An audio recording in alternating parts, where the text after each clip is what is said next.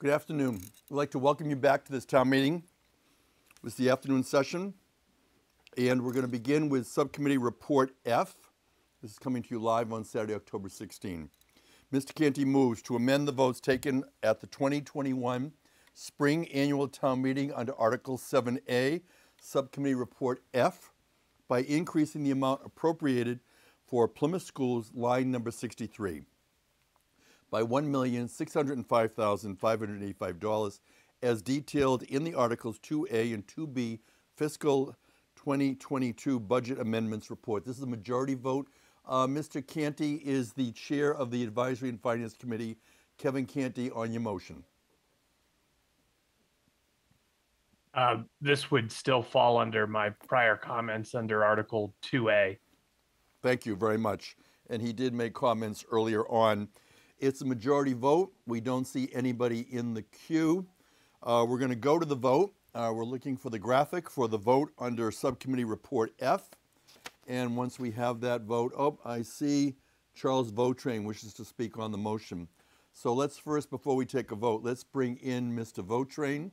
He's from Precinct 4. He's a town meeting member. This is the afternoon session of the Plymouth Fall Annual Town Meeting. It's coming to you live. Precinct 4, Charles Vautrain, is looking to be recognized and brought in as a speaker. He is a town meeting member. Town meeting members can indicate through the V voter platform that they wish to be recognized, and he is with us now. Good afternoon, Mr. Vautrain. Good afternoon, Steve. I hope you and all the members had a good lunch.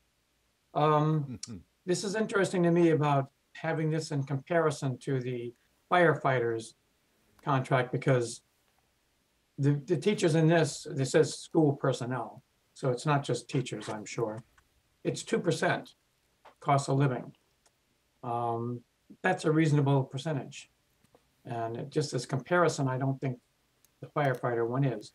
And having been an educator for like 33 years, while I'm on the topic, usually with them, if you had to take some kind of class or course or get a degree to change teaching the subject, you got a reimbursement, but it was never for the full amount.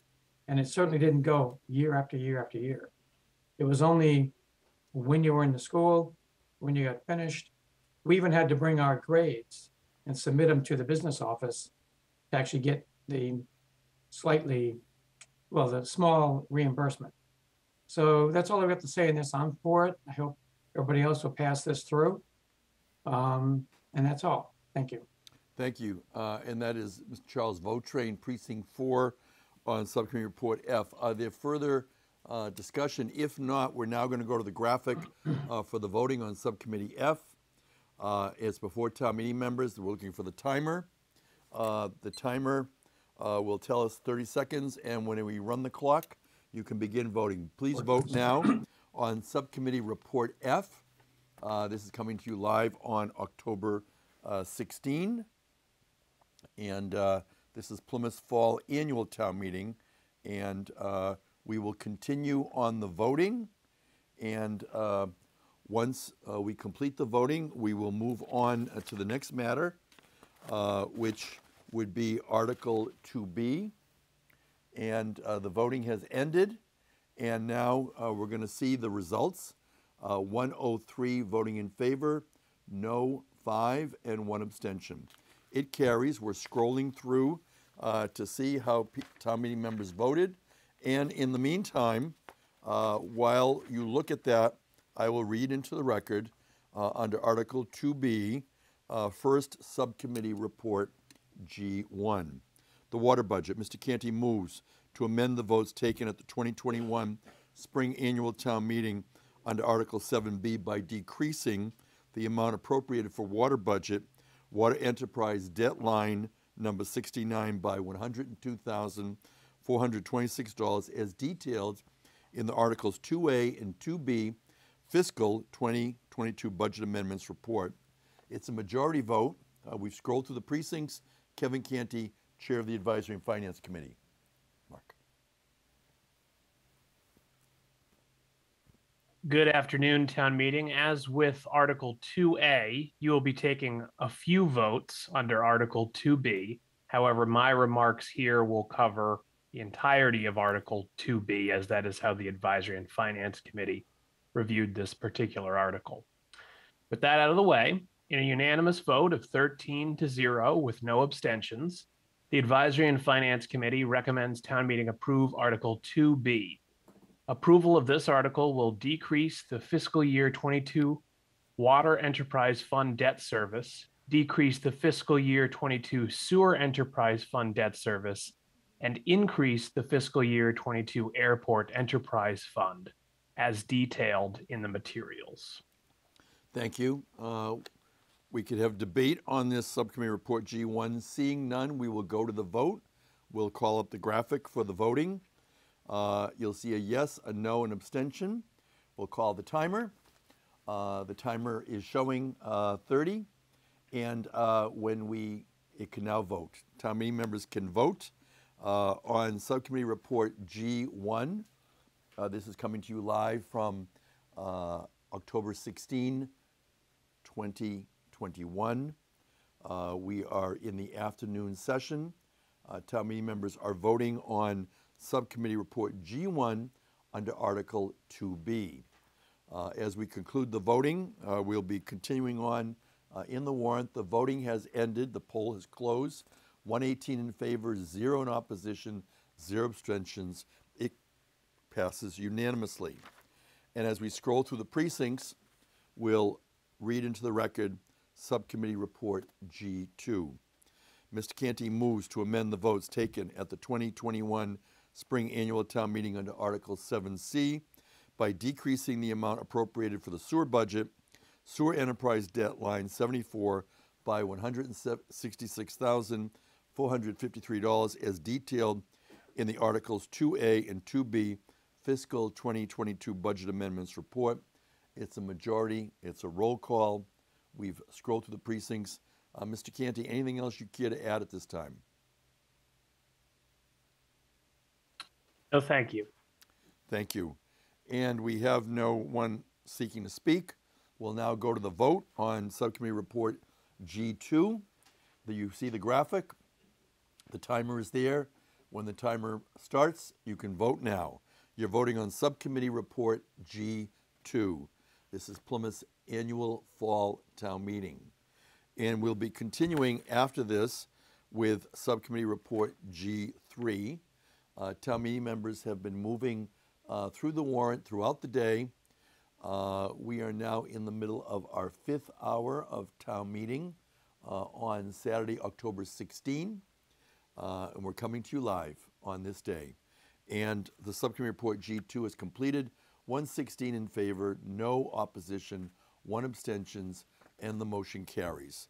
And as we scroll through the precincts, for you to make sure your vote was correctly received and recorded, we'll read into the record Subcommittee Report G3, the airport budget. And Mr. Canty moves to amend the votes taken at the 2021 Spring Annual Town Meeting under Article 7E by increasing the amount appropriated for airport budget, personal services line 80 by $40,945 as detailed in Articles 2A, 2B, Fiscal 2022 Budget Amendments Report.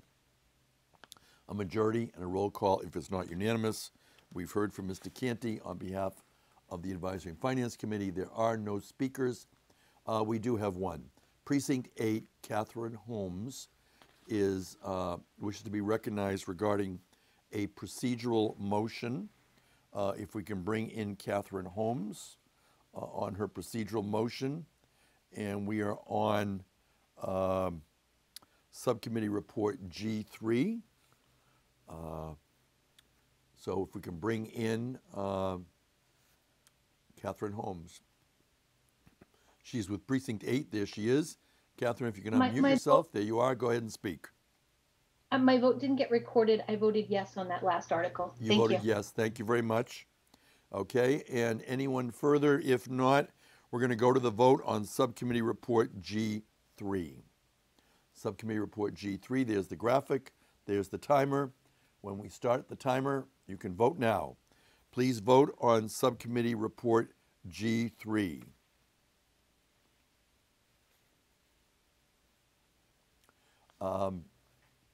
As we continue with the voting on Subcommittee Report G3, following the voting, we will continue to move on in the warrant to Article 3.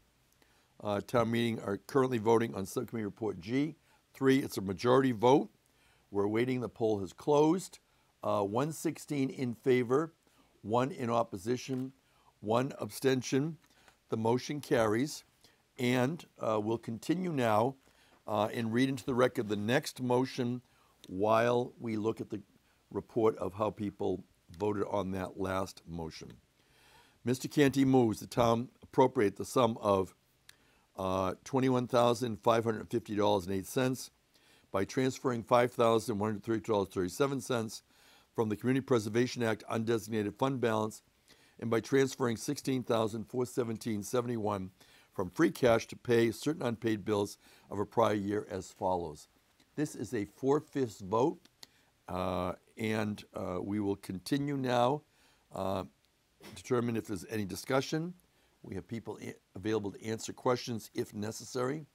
We see no speakers. We're going to call up the vote on this at this time with the graphic so you can vote. And a 1 is a yes, a 2 is a no, 3 abstention. The timer is there. Let's vote. And the timer is now working. And so town meeting members are voting on Article 3. And it is a 4/5 vote for Article 3. And we're continuing on with the warrant. Following this, we'll be moving to Article 4, A1 to A11. Town meeting is continuing through the warrant. We've completed now the voting for Article 3. And 119 in favor, 0 no, 0 abstentions. It carries unanimously. And as we move through the precincts to make sure your vote was received, we're going to read into the record Article 4, A1 to A11. Mr. Canty moves the town appropriate the sum of $2,761,849 to pay costs of various capital projects as shown provided in the chart, including all costs incidental or related thereto. And you have the language and text for the entire motion, and it's a majority vote. And Mr. Canty, on Article 4, A1 to A11, do you care to be heard? Yes. So in regards to Article 4, the Advisory and Finance Committee took separate votes as to Article items 4A through A1 through A11, and then item B1. So my immediate comments are going to be just about A1 to A11, and then I will separately speak to you about our vote on B1. So with that in mind, in regards to Article 4, items A1 through A11, the Advisory and Finance Committee, in a unanimous vote of 14 to 0 with no abstentions, recommends town meeting approve Article 4, items A1 through A11, as detailed in the capital appropriations chart that is included in your materials. Thank you. And now we'll continue on with a discussion under this article. And Robert Duggan has a point of order. If we can bring in Robert Duggan with his point of order. And we are currently on Article 4, A1 to A11. We welcome Robert Duggan to the afternoon session of Plymouth Town Meeting. Will be followed by a point of order from Charles Vautrain. We're going to first bring in Mr. Duggan on a point of order.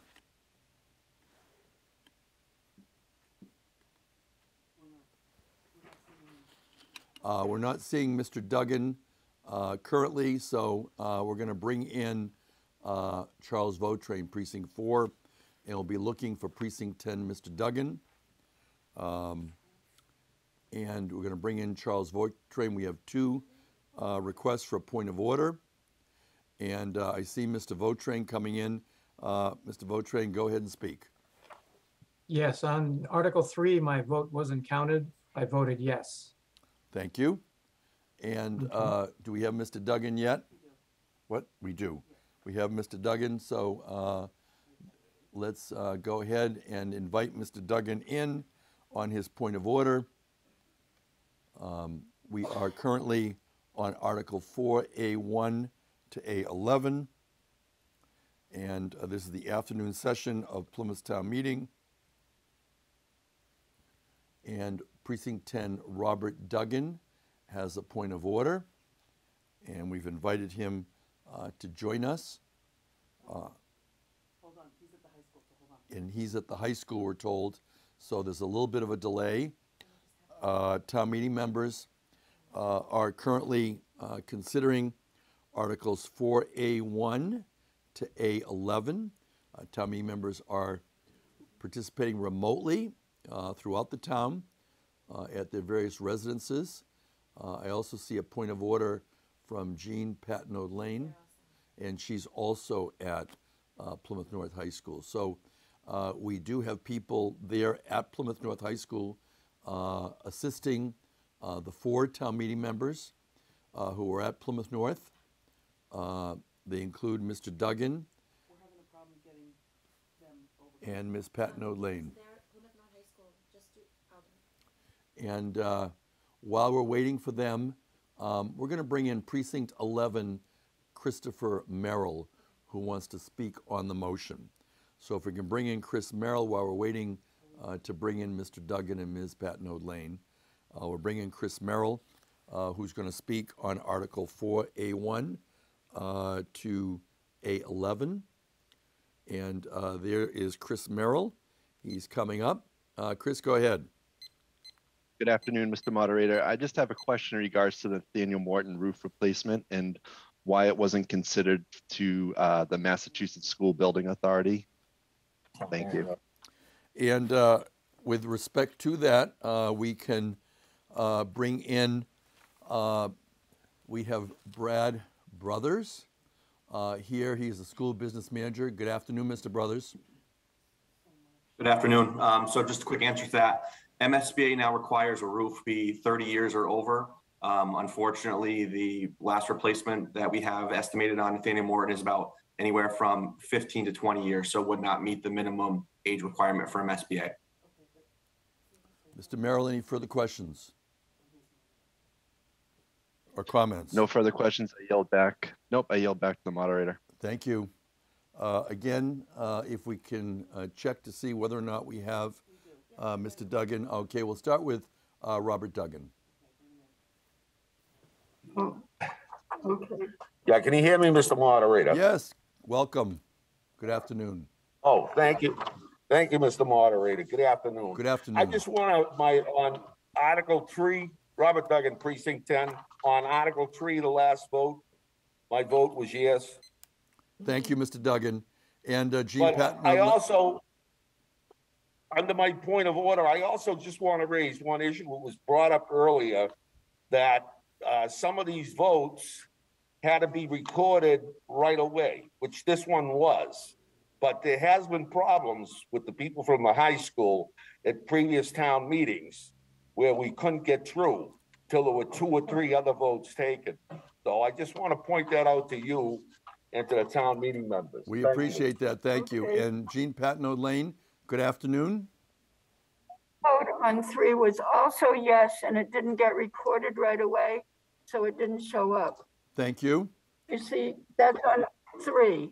Thank you very much. The last vote that we had. Yes. Thank you. And now we're going to go to Precinct 5. Michael Withington, who wants to speak on the motion. Mr. Withington? Michael Withington was with Precinct 5. Good afternoon, Mr. Withington. Good afternoon, Mr. Moderator. Thank you very much for your attention and time and hard work. Just curious, what's the shelf life or the life expectancy of this roof that we're going to put on Nathaniel Morton? Because since it's a $2 million outlay, just like to know that. Thank you. Again, Brad Brothers is the school business manager. He's here with us this afternoon to respond to Precinct 5, Michael Withington. Mr. Brothers. Yep. So the goal would be right around that 30-year mark. You'll see as we go through the future projects with the MSBA that'll be coming up for a vote, they're right around the 32-year mark. So with good annual recurring maintenance plans, the goal will be anywhere from 30 to 35. Sometimes you get 40 out of them, but right in that 30-year mark would be the goal. Thank you. Thank you very much. Appreciate it. Thank you. Further discussion? If not, we're going to go to the vote under Article 4, A1 to A11. This grouping is a majority vote. And there's the graphic. We're going to look for the timer. The timer is going to be for 30 seconds. There we see it. As we count down, you'll be able to vote on Article 4A1. Please vote now. You're voting on Article 4A1 to A11. Following the vote, we will go to Article 4B1. And the quantum of vote for that is different. It's a 2/3 vote. It involves borrowing. And so we're completing the vote on Article A4, A1 to A11, which is a majority vote. Town meeting members having the opportunity to complete the vote. And we're now going to, at this time, have the vote. 114 in favor, 4 in opposition, 0 abstentions. The motion carries. And we're going to scroll through the precincts. And as we do, we're going to take up Article 4B1. Under Article 4B1, Mr. Canty moves that the town appropriates the sum of $1,350,000 to pay costs of the Brook Road Bridge design and construction.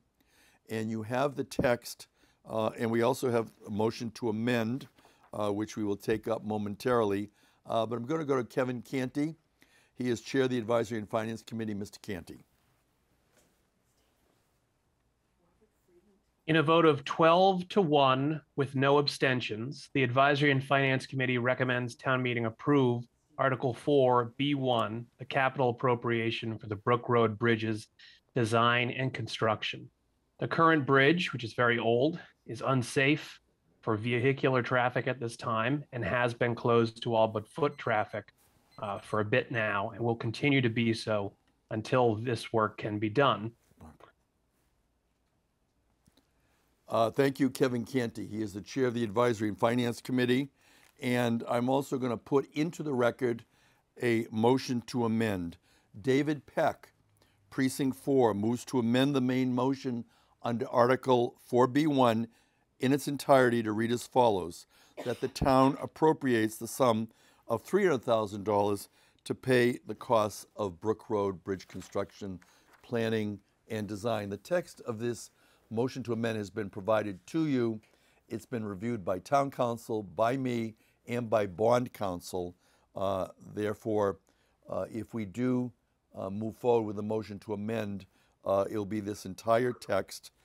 It's a majority vote, and at this time we're going to bring in David Peck, who is the maker of the motion. There he is. Mr. Peck, on your motion. Go ahead.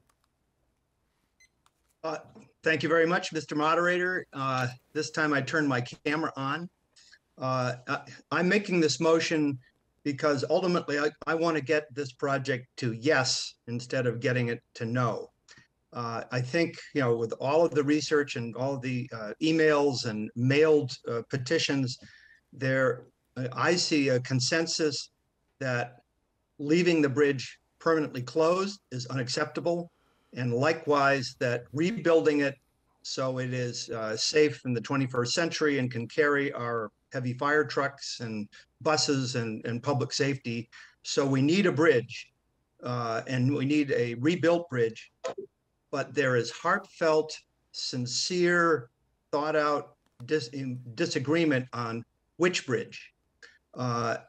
So since I understand that bridge construction could not happen until easements are granted, and the definition of the easements cannot be finalized until the design is completed, that, and the easements will not be brought till spring town meeting, that we have time to refine, fine tune the design, work with the neighbors and get to a bridge that will meet a degree of consensus.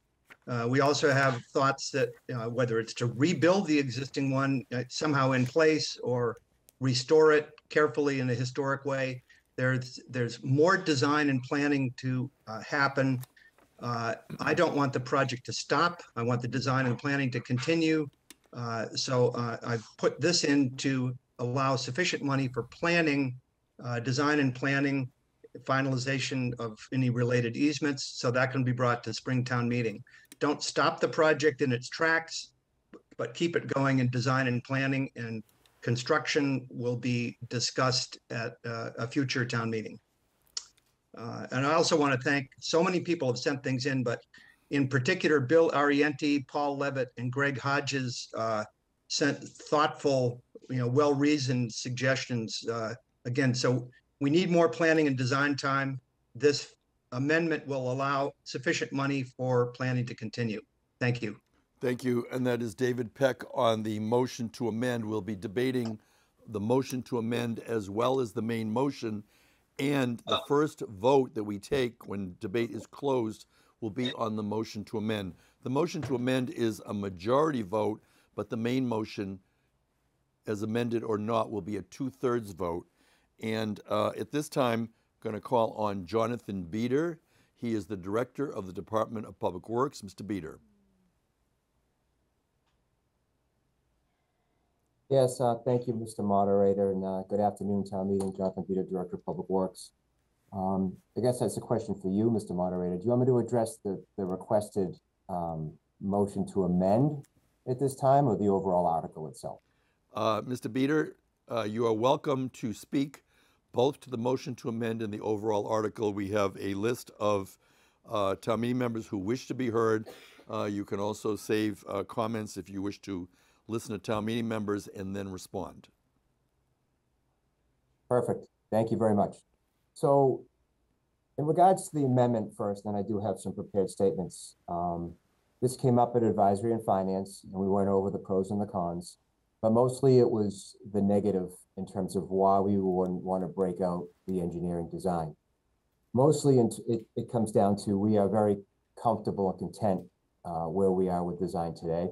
We have worked with the abutters. We have held a number of informational meetings to get to that point. And as we go through debate today, I think everybody will have a clear and solid understanding of what this project is and why we're at where we are today. But first, I do want to thank a lot of town meeting reps for their interest in the project. I've received a number of phone calls, a number of emails from many of those who I've worked with for almost 10 years now. This project has had a lot of attention. I know it's been, a lot of you have spent a lot of time at the caucuses, and there's still a lot of questions. So hopefully I'm going to read this and it will help. The town engineer and Sheila Scazi and I are here to answer any questions as you go through debate. We spent a lot of time, money, and effort on this project. So the Brook Road project is a replacement bridge project that came before you previously and was not approved. Since that time, the bridge was closed for safety reasons, and we have redesigned the project to limit impact on the abutters. This infrastructure project is being brought back for reasons of public safety. I can tell you that everything we have done complies with bridge design, minimum town standards, public safety requirements, and has included tremendous effort in working with the neighborhood. Again, you can find the project on pages 121 to 124 of your town meeting book. The total capital request is $1.35 million, with an additional $500,000 from the Mass DOT as part of a small bridge grant. The original bridge design came before you in the spring of 2020, and it reflected two 11-foot travel lanes with a 5.5-foot sidewalk. The overall impact required 8 permanent easements and had a 28,475 square foot overall easement area. After the Springtown meeting, we went back and redesigned the bridge to minimize takings. That was the request made to the DPW. We closed the bridge on July 7, 2021 for a variety of safety reasons. On August 11, 2021, we had an informational meeting, and we presented 5 concepts. Those concepts are on page 123 of your book. We looked at all different widths. We looked at different types of designs, aesthetically, thoughts that would really please the abutters and really fit aesthetically into the neighborhood. During that meeting, we left with a preferred option 1, which was an 18-foot wide bridge with no sidewalk. At that time, it was an area of 14,648 square feet. That was the overall area of impact, and we would have needed 6 easements. After we've heard from that August 11th meeting, we once again redesigned the bridge to really reduce impact, because that's what we were asked to do. And we went from 14,648 square feet down to 7,561, and only 4 direct abutters were impacted. We held another informational meeting on Saturday, October 2nd. It was difficult for us to schedule with PAC TV to have the hybrid meeting because there were a lot of meetings going on. That's why we had to have the meeting on a Saturday. Here are the facts. Number 1, the bridge is not registered as historic. Mass DOT dates the superstructure to 1926 and does not classify the bridge as historic. Number 2, the existing bridge abutments and deck cannot be preserved. The granite blocks need to be removed in order to drive the piles. Essentially, nothing will be left to preserve at that point. As part of the final design, we will reuse the granite blocks and repurpose them into the bridge itself. Also, the soil conditions and stream flow fully necessitate full replacement of the bridge. Number 3, we are required to construct a minimum travel width of 18 feet. The existing span of the bridge is 12 feet. The new design will provide an 18-foot clear span to minimize hydraulic restrictions of the stream. This is a requirement to comply with the Massachusetts stream crossing standards. Number 4, we have 26 miles of used and maintained roads in Plymouth. Used and maintained roads are those roads in the town that the town classifies and maintains as public ways, although no evidence of layout and acceptance can be found. The legal basis for this is the town's determination that these ways have been used by the public, which is the use, and maintained and used by the town, which is the maintenance, as public ways is a matter of right adverse to the record property owner for at least 20 continuous years, and thus have become public ways by operation of law. Proceeding from this legal conclusion, the town uses and maintains these ways for all purposes for which public ways may be used. Reason why we're here recommending replacement of the bridge. A couple of past projects where we've done rehab work on used and maintained roads, Valley Road and Roxy Cahoon Road were used and maintained. The town laid these out and accepted these roadways as public in 2014. We acquired a 40-foot layout width. The eminent domain process, how we acquire our permanent easements, we've been doing this for a number of years now, was followed. 44 properties were affected. Only 2 property owners were paid for the takings. All the other property owners donated the required easements to upgrade the road. The second project is Billington C. Billington C was a used and maintained road. The town laid out and accepted the road as public in 2018. We acquired a 40-foot layout of the roadway.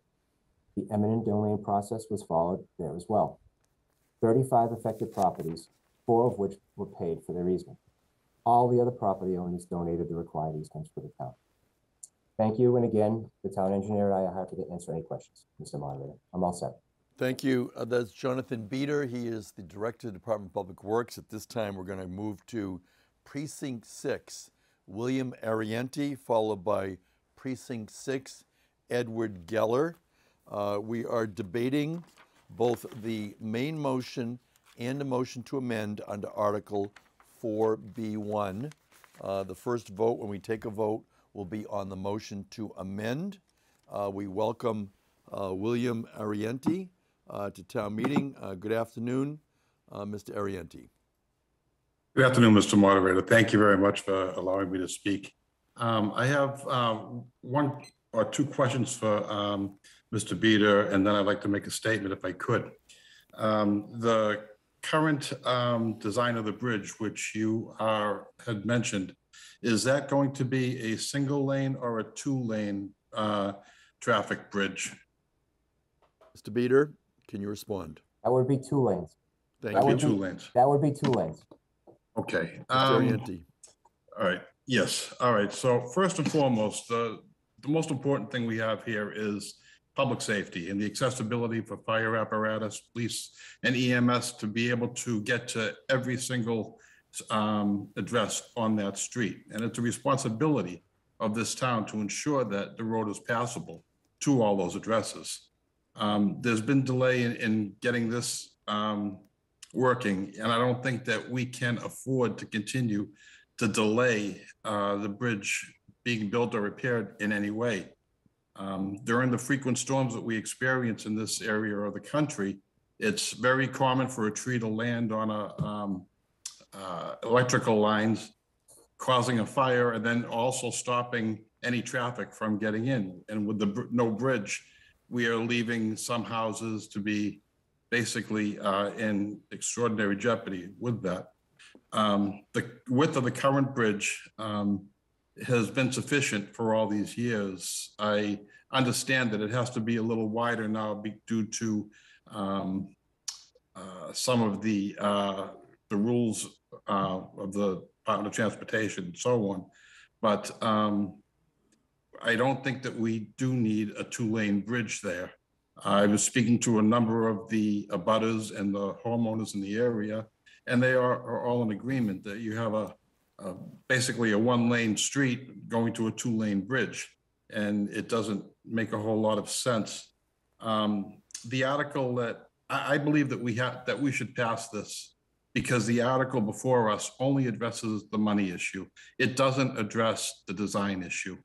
But I would like to ask if Mr. Beto would be willing to sit and come to an agreement that is acceptable to all of the abutters and homeowners of that area before we go further. I believe that I just believe that any delay on this is going to be dangerous for the people who were there.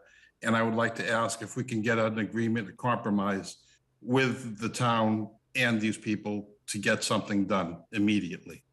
Thank you. Mr. Arienti, that is outside the scope of the authority of town meeting. Our authority is for funding. So I'm not going to bring in Mr. Beater. I'm going to go to Edward Geller, Precinct 6. Let's bring in Mr. Geller. Edward Geller is a town meeting member in Precinct 6. But meanwhile, Mr. Arienti, I know Mr. Beater heard your concerns and so noted. I see Mr. Geller on the screen.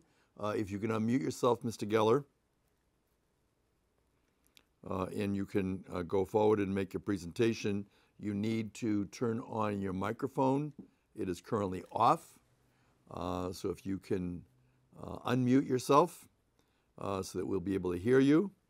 And as Precinct 6, Edward Geller, you're unmuted. Go ahead and speak. Can you hear me now? Yes, welcome. Oh, thank you, Mr. Moderator. Good afternoon, everyone. Ed Geller, Precinct 6. Regarding Article 4B1, I respectfully ask everyone to vote no on the main article and yes on the amendment that Mr. Peck just made, and I will explain. We have received several emails, letters, even a signed petition with a landslide opinion favoring the no vote to move forward. There has been only a few people that live on the street that are on the favorable side of what's being proposed. Our caucus meeting also was very lengthy in discussion as well here in Manamet, Precinct 6. The main motion will fund the proposal moving forward that we as town meeting members have received written in the main article. The motion to amend will give the opportunity to look at different funding sources, a chance to preserve history, a chance to keep this calm country feel to the neighborhood, to reopen the currently closed road, and also a chance to reward a lot of hard work that people have put into this project so far, but yet most importantly, to repair the division that is between the residents that live on that street. The motion to amend, I think, as a lifelong resident of Manamet, we should get this opportunity to try to preserve some of the last small country feel that we are losing every day here as residents in Plymouth. Please vote no on Article 4B1 and yes on the motion to amend. Thank you. Thank you, and that's Edward Geller, Precinct 6. We now have a procedural motion to close debate from Precinct 11, Jeffrey Delap. And so we're going to go to the motion to close debate. and show the queue. And in the queue, we see Mr. Pulcinelli, Mr. Siegel, Ms. Hall, Mr. Cohen, Mr. Bagley, Mr. Hammond, Mr. Coughlin. I also have Ms. McCarthy as the next speaker, depending on this procedural motion. So it is a motion to close debate, and it is not debatable. We'll bring up the graphic on the procedural motion to close debate. This would be to close debate on the motion to amend. It would not close debate on the main motion, rather just on the motion to amend for Mr. Peck. 30 seconds are shown as soon as the clock winds down now. You can now vote on whether to close debate on the motion to amend, and the motion to amend is a motion to appropriate $300,000 to pay costs of the Brook Road Bridge construction planning and design and other pre-construction costs. That is the motion to amend. We're voting whether to close debate on the motion to amend. Town meeting members have now completed the voting on whether to close debate on the motion to amend. 55 yes, 60 no, 0 abstention. We're going to continue, and we're now going to continue with Precinct 5, Patricia McCarthy, followed by Precinct 6, Colleen Coughlin. We're debating this article, and we're bringing in Patricia McCarthy, Article 4B1. We have the motion to amend, and we also have the main motion. And Patricia McCarthy is with Precinct 5. She'll be followed by Precinct 6, Colleen Coughlin. Town meeting members are able to indicate their interest in voting or speaking by using V-Voter. Patricia McCarthy, we can see you. If you can unmute yourself, you'll be able to begin speaking. And Patricia McCarthy, go ahead and speak. You're unmuted. Yes, thank you. I want to thank JB and his team for all the information that we received, the 170+ page report and all the other data. So I have a couple of questions and concerns. My questions would be, if this amendment passes, where would that leave us? I mean, if the amendment passes, where does that leave us with regards to the grant monies? And when it would have to come back, my understanding, to next spring then town meeting for funding for the whole project, when would be the earliest or projection of the project to start? Because now we think it would be able to be started in the summer of 2022. So that was my main question. And how could any adjustments be made to all the concerns in terms of the actual replacement of the bridge, or some people think it can be still repaired or something. Anyway, thank you. Thank you. Jonathan Beater, Director of Department of Public Works, responding. Yeah, thank you. Yeah, that was our goal. We were hopeful to bid the project in the spring with a summer 22 start. However, if this amendment passes and we just move forward with a redesign, I don't think there's a likelihood of us making Springtown meeting. And the reason is to go back and meet with whoever it is we need to meet to redesign this and then permit it. It doesn't seem likely. I mean, we're already putting capital together for Springtown meeting now, and they're due the first week in November. So I don't think there's a good possibility of us making the Springtown meeting. You're probably looking at a fall 2022 date for this project. Thank you. Patricia McCarthy, any more comments? No, I am in support of the main motion the way it stands.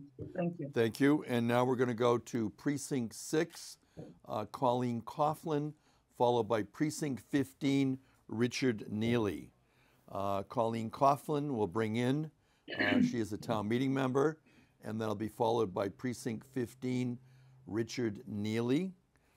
We are continuing to debate in the afternoon session. We are on Article 4B1. We have a motion to amend, and we also have a main motion.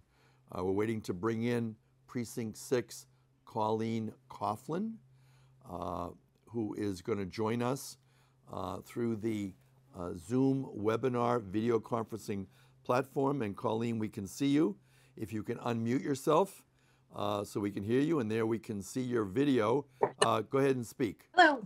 Hello, Colleen. Hello. I just also wanted to air, similar to Ed Geller, I had received quite a bit of outreach from folks that are directly affected by this plan, and the fact that they are very adamant that this is not a good fit for their area. I definitely want to, again, outline that we'd like to support this amendment so we can really think about how this is going to affect, the atmosphere of this neighborhood in this area. So thank you. Thank you. And that's Precinct 6, Colleen Coughlin.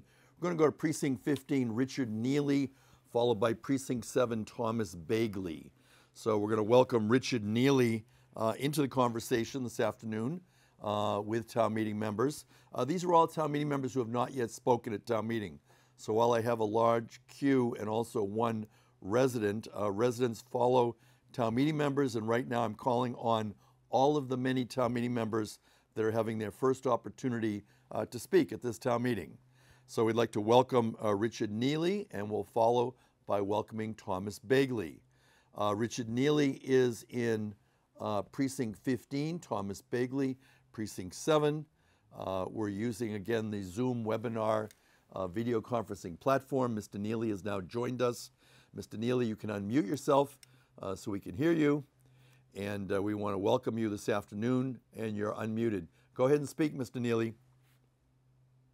Thank you, Mr. Moderator. I appreciate the efforts on both the people in the neighborhood of this bridge, as well as the rather prolonged effort by the DPW to try and meet the requirements of some very vocal people. But when we get right down to it, this is the smallest bridge with the biggest design effort I have ever seen. I think it's time to move on, not begin another planning effort.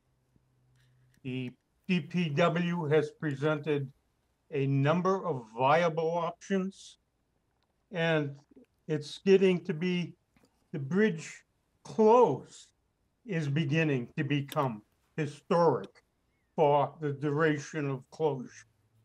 I vote no on this amendment, and let's go forward and build a useful bridge. Thank you.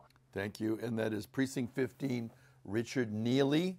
And we're now going to go to Precinct 7, Thomas Bagley. I see him on the screen, followed by Precinct 2, Maureen Renault. Thomas Bagley, welcome.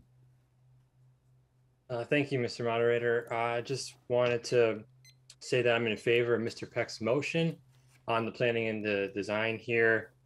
Because if the proposed plan that's going to be funded by this project is alternate 1, and that is to be 2 lanes, and we've heard from the residents in mass that they're not interested in 2 lanes, then the planning and design seems like it's not in a comfortable place. And therefore, we need to do something again. And it seems that we were able to come up with all these interesting alternatives since the last town meeting in the spring through the conversations that happened over the summer. So I would wonder and be curious to see why we would not be able to come back in the spring with a new design in time for a spring town meeting in the same, relatively same amount of time frame. So I look at this as I'm in support of the planning and design, so we get this right by the residents who have been very, very vocal on this project and the people who we represent. And I also look at this just also in quickly comparison to what we see in A11, which was for the planning and design for the Bartlett Road Bridge, where we just did planning and design efforts for this one for that. And I don't see, I'm curious, maybe there's an answer to it, but I compare these two and see how we can do planning and design for one, but fund the entire project all at once for the other one. So again, just in favor of Mr. Peck's motion, and I would be against this, against the main motion as it would stand. Thank you. Thank you. We're going to bring in now Precinct 2, Maureen Renault, followed by Precinct 15, Michael Hanlon. While we bring her in, again, earlier was mentioned in the meeting about that I disallowed some motions. Usually it's requesting people put it in writing and help them with the language. There are a few cases where However, motions are outside the scope of the authority of town meeting. And one would be something akin to what Mr. Bagley was just mentioning about coming back at a future town meeting. One town meeting cannot bind the other. The 135 of town meeting members that are here today may not be the same town meeting in the spring due to resignation or other changes. So we can't bind the spring town meeting. But at this time, we're going to bring in Christina Renaud. Welcome. If you could unmute yourself, we can see you on our panel now. You've been brought in. Good afternoon. Good afternoon. It's actually, now, is it Maureen, but you're on Christina's? Is that it? Both name Renault. Hello. Oh, no, I think maybe you just said the wrong name, Mr. Moderator. So Let I me, have you in go back to on the speaker's queue as Maureen Renaud as the town meeting member, and I'm seeing on the graphic a Christina Renaud. That's how the iPad or the device is named. Are you town meeting member Maureen Renaud? There we go. Maureen, okay, thank you. I want to echo what a lot of other people say about the. If you could speak up, passion. Maureen, into your microphone. Good afternoon. Hi, can you hear me better? Yes, that's Can you- great. can Thank hear you. me? Okay. So just briefly, I want to echo what a lot of other people said. There's a lot of passion on both sides of this argument. I'm really swayed by the people that would be for this motion. And I think it's time really that we stop putting more money and more time into the design that's probably never going to happen and work on this. That's all. Thank you. And that was Maureen Renaud, and she is town meeting member Precinct 2. And we're now going to go to Precinct 15, Michael Hanlon. I'd like to bring in Michael Hanlon and welcome him to this afternoon session of town meeting. Mr. Hanlon, good afternoon. Go ahead, you're recognized. Thank you, Mr. Moderator. Thank you. I'd like to speak in favor of the main motion, whether it's amended or not. I'm very concerned that by delaying the project and voting for or approving just planning and design money, town meeting could come back in the spring after having spent $300,000 and not approved the construction of the project. That would be a waste of time and money.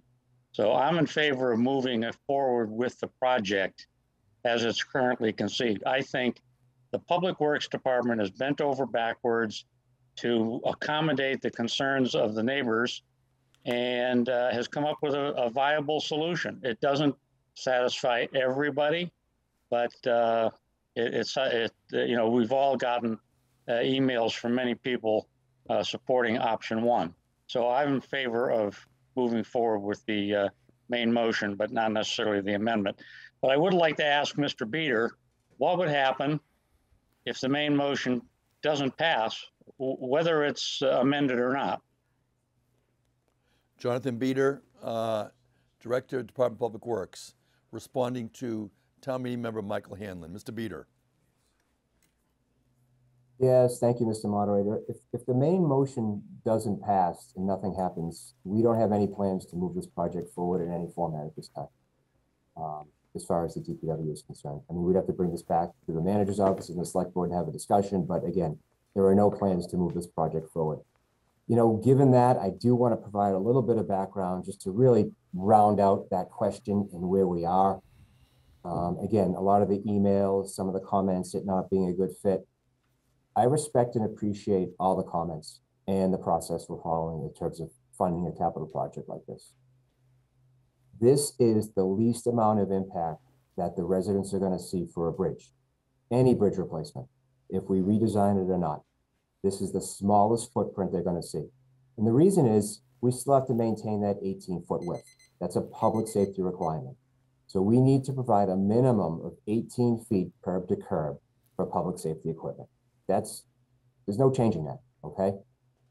What we presented to the abutters during the informational meeting on August 11th, we provided a one-way option. That one-way option was for all of Brook Road. It was still an 18-foot bridge. It included a sidewalk and a narrower striping section, so it was only one lane of travel. What's happening is there's a lot of interpretations out there in terms of ASHTO, MUTCD, being made in terms of providing a 2-lane road with a one lane bridge with just some signage. It's not going to work. There's sight distance issues, there's geometry issues. MUTCD makes strong reference to a signal that's required, which is going to have more of an impact on the abutters. We have done everything we can to really mitigate and limit impact and provide a bridge that we think is aesthetically pleasing. If the amendment is passed, where there's just $300,000 of design, we will work, we'll do what is necessary because that's what we're here for, to facilitate these types of projects. But as your director, there's going to be no change in the design. We've already spent,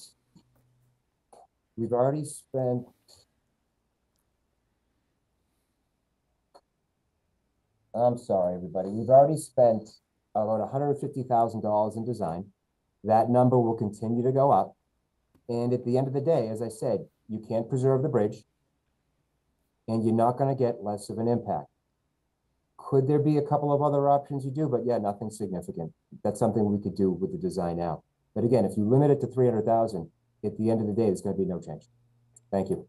Thank you, Jonathan Beater. He is the director of the Department of Public Works. And Mr. Hanlon, you're all set with your comments? That was Michael Hanlon, Precinct 15. And this is the time of the meeting that I most enjoy as moderator because we have a main motion, we have a motion to amend, and I have 4 procedural requests pending, which we'll take up first. The first one is a point of order from Catherine Holmes, and she wants to know, what is the motion? So the motion before you is first the motion to amend presented by David Peck, and it is to appropriate the sum of $300,000. And by the way, let's bring in Betsy Hall. She had a point of order, although I see she apparently has withdrawn it. So unless, Betsy, you show up with your point of order, I assume you've resolved it. And so now I'm going to go to a point of order. Betsy Hall is back. So Precinct 12, Betsy Hall, followed by 3 people are moving a closed debate. I'll take the one that came in the earliest. 4 people are moving to closed debate. But we'll take in, but let's do Betsy Hall first. There she is. Welcome back, Betsy. Thank you, and thank you to everyone who has spoken. My point of order, Steve, I don't know if you will approve, but I understood you to say that at the beginning, we have one resident who would wish to speak, and that they cannot speak until after all of the town meeting members speak. And I'm wondering if I can make a motion for a town meeting to allow that resident to speak now. So the answer is no, and this is the reason. I have 4 motions to close debate, and they're going to take priority. But I would just explain to you and to town meeting members that under town meeting rules that were previously adopted by a previous town meeting, speaking priority is given to town meeting members before non-town meeting members. And so for that reason, I've been going through the speaker list and following that town meeting rule. Quite candidly, that's not a rule that I supported at the time, nor that I continue to support, but that was adopted by town meeting, and so I do follow it. But at this time, I can't accept that because I have 4 other motions that take precedence because they want to close debate. So the first person. Thank you. Thank you.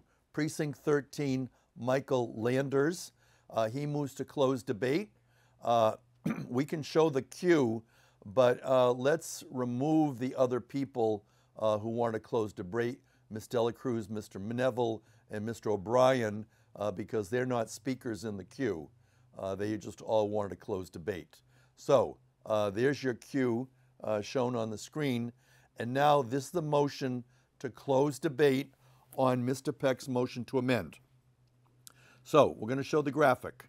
And once we show the graphic, town meeting members will be able to vote when we have a timer. So first, closing debate. There it is, the graphic. The timer will be for 30 seconds. The timer can start to count. And town meeting members, you can vote now. You're voting on whether to close debate on Mr. Peck's motion to amend. And following this, I will take up any other procedural motions, depending on whether this passes or not. This is a motion to close debate. It is not debatable. It is a 2/3 vote. Town meeting members are deciding whether to close debate on the motion to amend for Mr. Peck. The voting has ended. The polling results, 78 say yes, 40 say no, 0 abstentions. It does not pass, just short, a couple of votes, 2 votes. So we're going to continue. We're going to go to Precinct 10, Brian Fitzgerald, who wishes to be recognized as a speaker. So we'll continue with the speaker list. But first we're going to go and scroll through the precincts to make sure that your vote was properly recorded.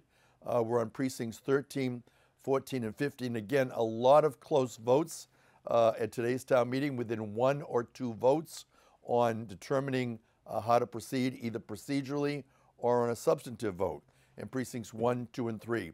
Important for town meeting members to register your vote. This time we have only 118. Earlier we had 126. So this time let's bring in Precinct 10, Brian Fitzgerald. Brian, there he is. Welcome, Brian. Thank you, Mr. Moderator. And I would begin by thanking all the residents and the residents of Plymouth who contacted myself and so many members of town meeting expressing your opinions and your thoughts. That's very useful as somebody who does not live too close to the neighborhood. It seems to me that there's a desire amongst, I would say, most of town meeting and many residents to use this town meeting in a way that it cannot be used. That is to say, to create a 1-lane bridge along Brook Road. And we have just heard that, by all appearances, that is not in the offing. That a 1-lane bridge along this small road is not something that, for technical reasons, I freely and frankly admit I do not have the expertise to understand. For those reasons, such a bridge cannot be built. And it's for that reason that I'm going to vote no on the amendment and vote yes on this motion, because there does need to be a bridge there. We've had 2 rounds of design. Whatever design is implemented, clearly many people will be unhappy. However, that does not change the need that there is a need for a bridge at that location. It does not change the fact that we have already put a lot of time and money into this effort with not much to show for it. And it doesn't change the fact that implementing this bridge is not going to create a great deal of change. Nobody's going down Brook Road to use this bridge. If you've been down there, Brook Road goes from one road back to the same road. There's not a historical concern. I'm a history teacher. I'm a history minor in university, and there's no signage, there's no plaques. It's a bridge. It certainly doesn't look historical. So I would like there to be a 1-lane bridge. It fits with the character of the neighborhood, and I understand the residents saying that. But for reasons that I do not have the expertise, frankly, to question, it doesn't seem that's in the offing. But there is a need for a bridge there. That's why I'm voting no on this amendment. Let's not spend 6 figures to kick the can down the road to have this debate again at the next town meeting. Let's build this bridge. The residents need it. They deserve it. Vote no on the amendment, I ask, and vote to build this bridge. Thank you. Thank you. Now I'm going to bring in Betsy Hall, Precinct 12, on a procedural motion. Betsy, now that the motion to close debate was not passed, I am going to take your motion and I'm going to frame it as a motion to suspend the town meeting rules regarding speakers, specifically that a resident speak prior to a town meeting member. I would disclose that the resident who has requested privileges to speak is not only a resident, but he is one of the residents affected by the proposal under this. And so I'd like to bring in Betsy Hall. to speak on your motion to suspend the rule. And Betsy, this is a majority vote, and it is debatable. So Betsy Hall, if you want to be heard on your motion to suspend the rule. Betsy Hall, if you can unmute yourself, and welcome back to town meeting. Yes, thank you. As this is a very passionate issue for residents, I think that hearing from residents would be beneficial at this time. Thank you. And the resident who has requested is Robert Freeland. He's on the phone, but I'll still first take a vote. It'll be a majority vote, so it's going to be a motion to suspend town meeting rule regarding speaker, resident speaker. And again, we have town meeting rules that have been adopted, which give speaking priority to town meeting members. This is a motion to suspend it for this particular speaker, who is Robert Freeland. He has followed the statutory requirements. He did contact the town clerk at least 48 hours in advance. He was cleared by the town clerk as being certified as a citizen, and he then contacted me, and we then issued credentials for him to be able to call in as a resident to speak at this town meeting. We have coming before you a graphic on whether to vote to suspend the rule regarding speakers. A yes vote would allow Mr. Freeland to speak. A no vote would move on to the next town meeting speaker, which is Precinct 15, Eric Hess. So we're going to be moving forward first on this procedural vote to suspend a town meeting rule for this particular purpose under this article and under this motion that we are debating. We're debating a motion to amend from David Peck, as well as the main motion. And when we next close debate, we'll be first voting on Mr. Peck's motion to amend. This is all coming to you live on October 16, Saturday. We began at 8 a.m. We're closing in our second hour in the afternoon. And we're supported here by two representatives from OTI Technologies. This is a new motion for them that they are preparing for us to be able to vote. We're also supported by a large staff at PAC TV with Julie Thompson here in the studio. There's the vote, the graphic, suspending the rules. And you have yes, no, abstain. There's the timer. We can begin voting as the timer counts down. Vote now. You're voting as to whether to suspend the rule. It's a majority vote. A yes vote will allow Mr. Freeland to speak at this time. A no vote will move on to the list of town meeting members who have requested speaking recognition and privileges. Town meeting members have been voting throughout the day on both procedural motions as well as substantive motions. We have quite a record today. That concludes the voting. The polls are closed. We'll now have the results. On 97 say yes, 20 say no, 2 abstentions. The motion carries.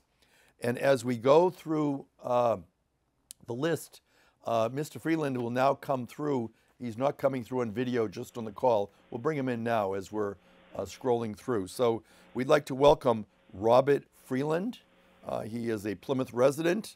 And Mr. Freeland, you're welcome to speak to us regarding Article 4B1 on both the motion to amend as well as on the main motion.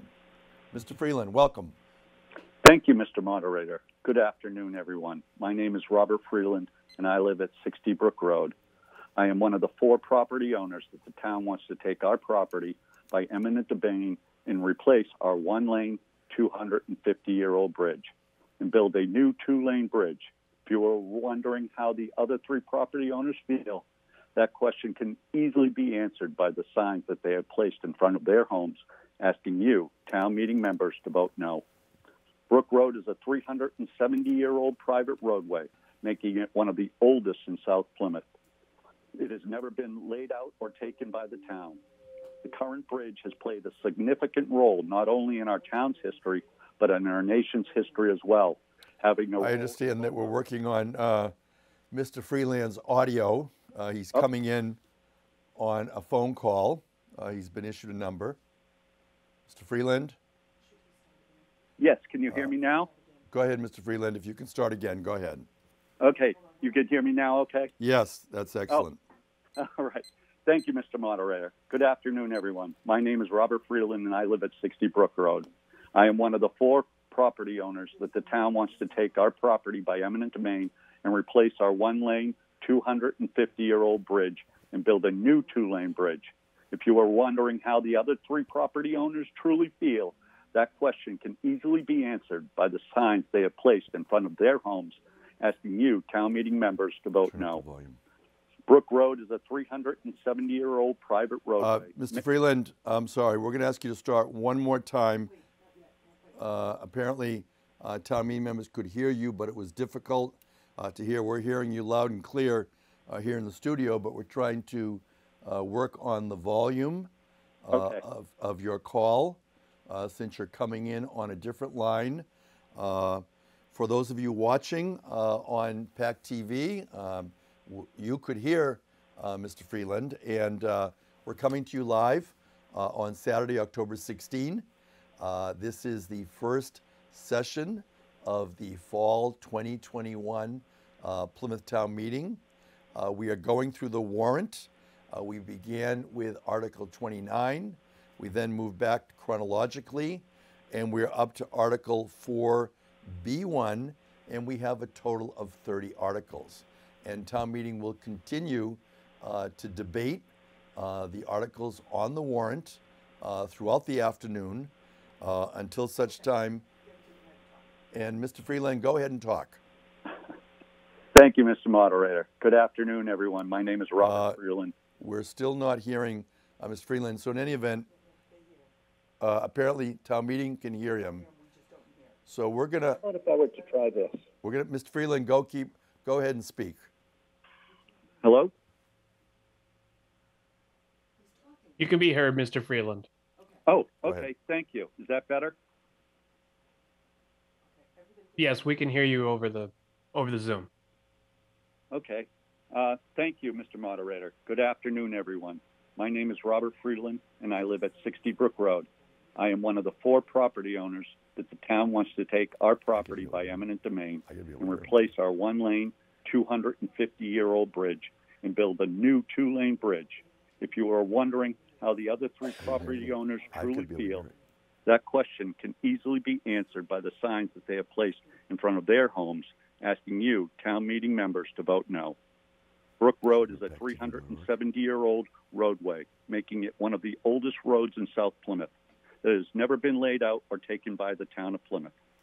The current bridge has played a significant role, not only in our town's history, but in our nation's history as well, having a role in both our Revolutionary War as headquarters for the Manamet Militia and part of the Underground Railroad during the Civil War.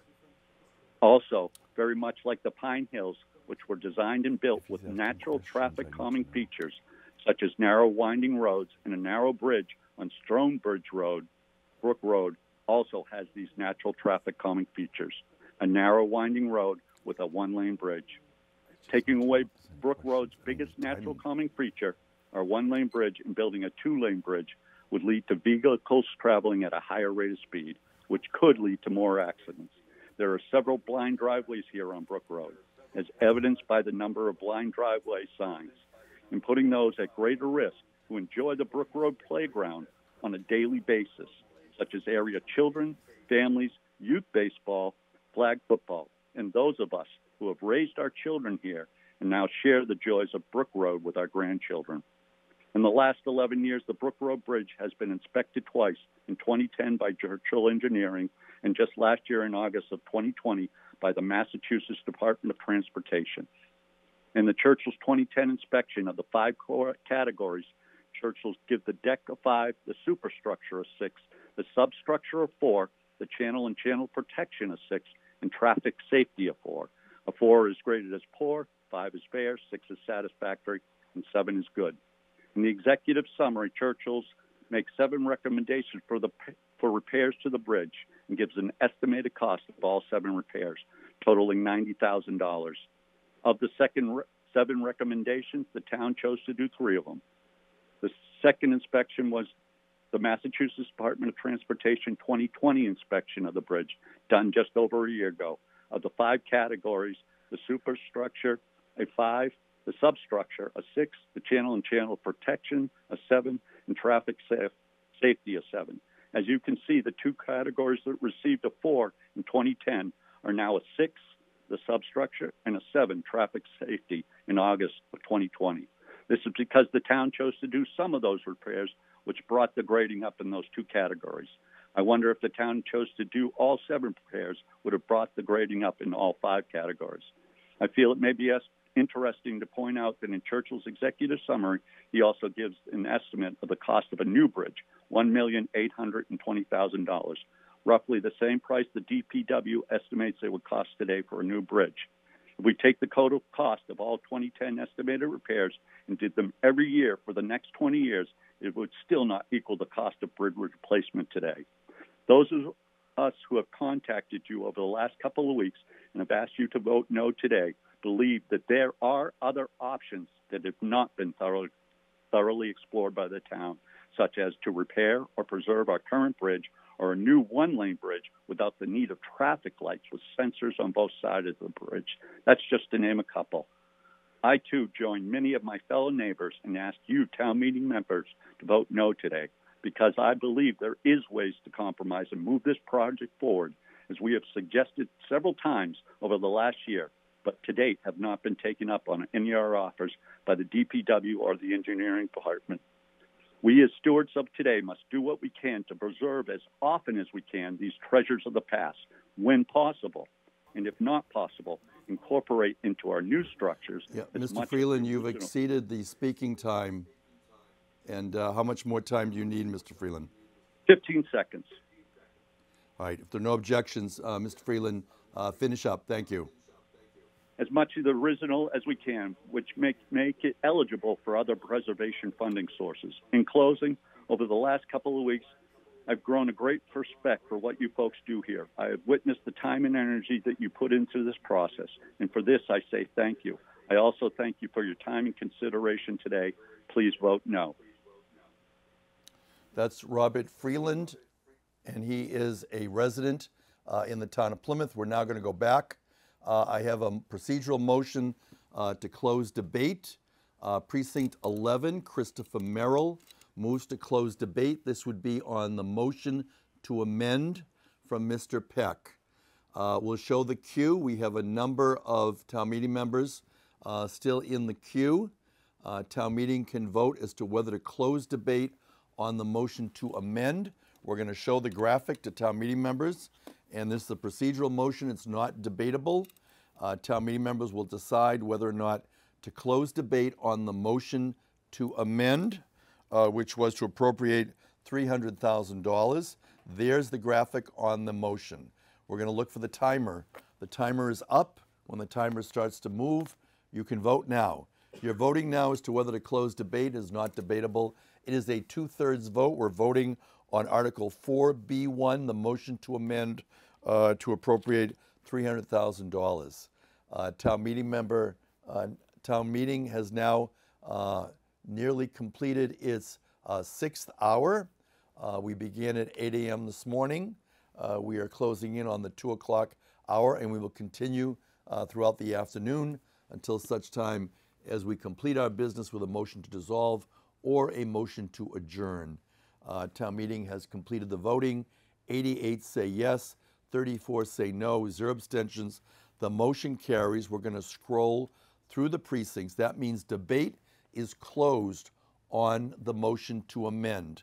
Following the scrolling through the precincts, we will then take a vote on the motion to amend, and then we will continue debate on the main motion as amended or not, absent another motion to close debate. So at this time, we've gone through all the precincts, and now town meeting members are going to see a graphic on the motion to amend. This is not going to be a procedural motion. It's going to be a substantive motion now on whether or not to approve or disapprove Mr. Peck's motion to amend for the $300,000 in costs for the Brook Road Bridge construction, planning, and design. There's the graphic. We're looking for the timer, 30 seconds, and now when it starts, you can vote. Vote now. This is on the motion to amend. This was presented by Town Meeting Member David Peck.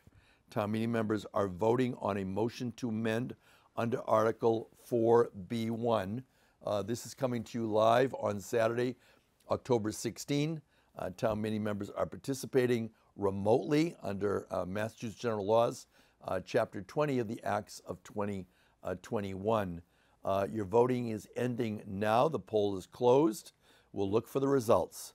The results on the motion to amend, it's a majority vote on the motion to amend. 51 yes, 73 no, 0 abstentions. The motion does not carry. And so now we're going to scroll through the precincts. And as we scroll through the precincts, we'll be going back to the main motion. I will go to the speaker list, which I don't have one right now. One is coming in. Unless I receive a procedural motion, we're seeing precincts 13, 14, and 15, and now precincts 1, 2, and 3, and that's on the motion to amend, which failed. I now have precinct 15, Michael Hanlon moves to close debate. This is a procedural motion. It is not debatable. I do have one speaker in the queue, that's Betsy Hall, and so we're going to move now.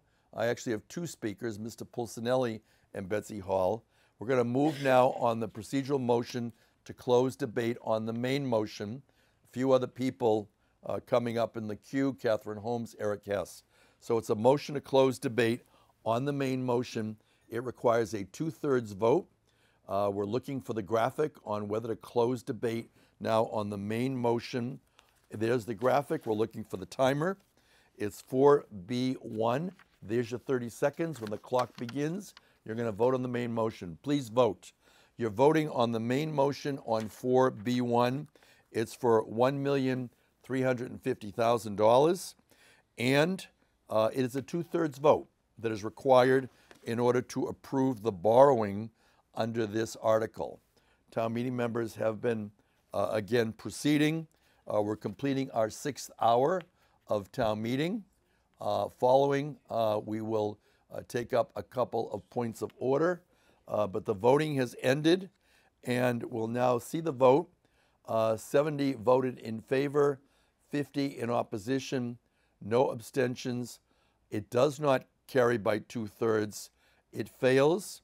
We're going to go through the precincts, and as we do, we're going to take up points of order from Precinct 5, Michael Withington, Precinct 8, Therese Brennan. So we'll bring in Mr. Withington as we go through, scroll the precincts. We'll just hear his audio. Mr. Withington, go ahead. Thank you, Mr. Moderator. It says to close debate. That's just what we voted on there, correct?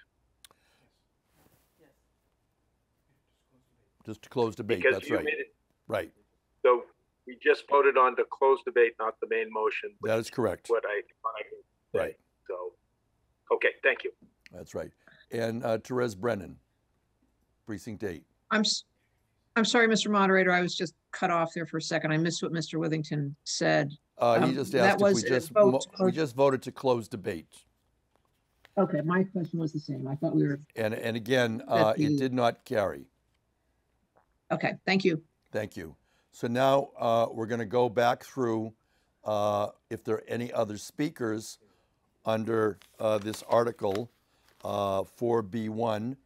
And I saw some speakers, and I'm waiting for them to come back in. I believe we had in Precinct 15 Mr. Hiss who wished to speak, so let's bring him in. He has not spoken yet today at town meeting. It's Eric Hess. Eric Hess, Precinct 15. If we can bring in Mr. Hess as a speaker, he's not yet spoken, and he has requested a couple times the opportunity to speak. Eric Hess. Mr. Hess, good afternoon. Yes, hello, can you hear me? Yes, go ahead. Hi, I would just like to say that as it stands now, the Brook Road Bridge is closed to vehicular traffic, but there is ways to get in there through either the north end or the south end. And if this 2-lane bridge is constructed, then Brook Road becomes a almost bypass for State Road, where their street that normally would hold somewhere around 100 cars could easily get upwards of 1,000 as people cut off of State Road and use their quiet street as a through road. And so for those reasons, I'm going to be voting no, and I would ask my other fellow town meeting members to also vote no on it for that reason. Thank you. Thank you. And now we're going to go to Precinct 1, Mark Pulcinelli. We're now going to start going through people that have voted, that have spoken at least once at town meeting. Precinct 1, Mark Pulcinelli. As we watch the speaker's queue for those people who wish to be heard. We are debating Article 4B1 in the afternoon session. We're just began our 7th hour. And so we're going to continue. He'll be followed by Precinct 15, Kevin Joyce. And currently we see Mr. Pulcinelli. You're on the screen. If you can unmute yourself and unmute, go ahead and speak. Thank you, Mr. Moderator. I'm Mark Pulcinelli, Precinct 1. I will be voting yes on this article for a few reasons. Now, we all have received communications from many residents who want us to vote no. And the reasons they've provided that they wanted us to vote no are, or I should say the main reasons that I've seen are two.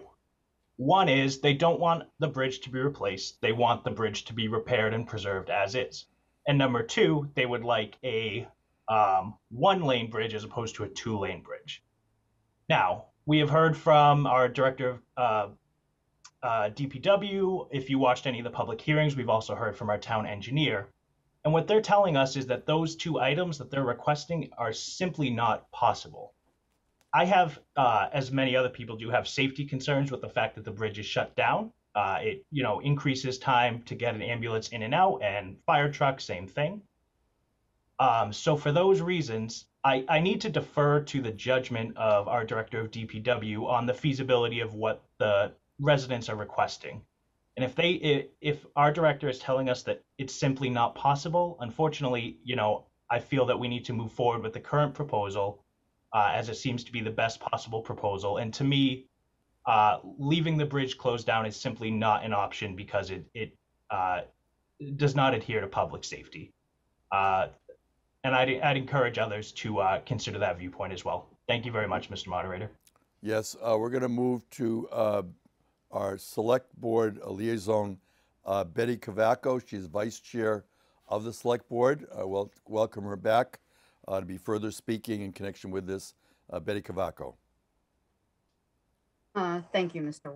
Moderator, and good afternoon to everyone again. So there are a couple things that I wanted to point out, and the speaker before me is exactly correct. There is no other way. We are either going to have a bridge or not going to have a bridge. And some of the things that I've researched and found out is that if this actually fails and the bridge does stay closed, that means that residents are going to have to do a little bit of work and have legal expense because that no longer can be Brook Road. There will have to be 2 different names. It'll have to be 2 different roads.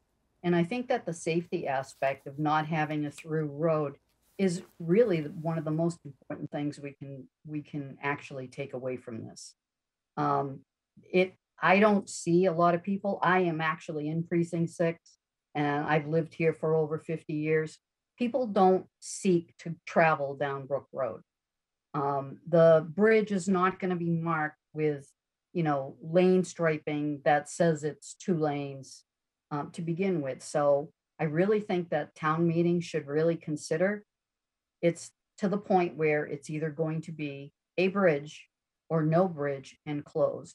And I think that is even more detrimental to the area that is there now. With all the closings and everything that is there, barrels and signs, that's taking away from what that little neighborhood is.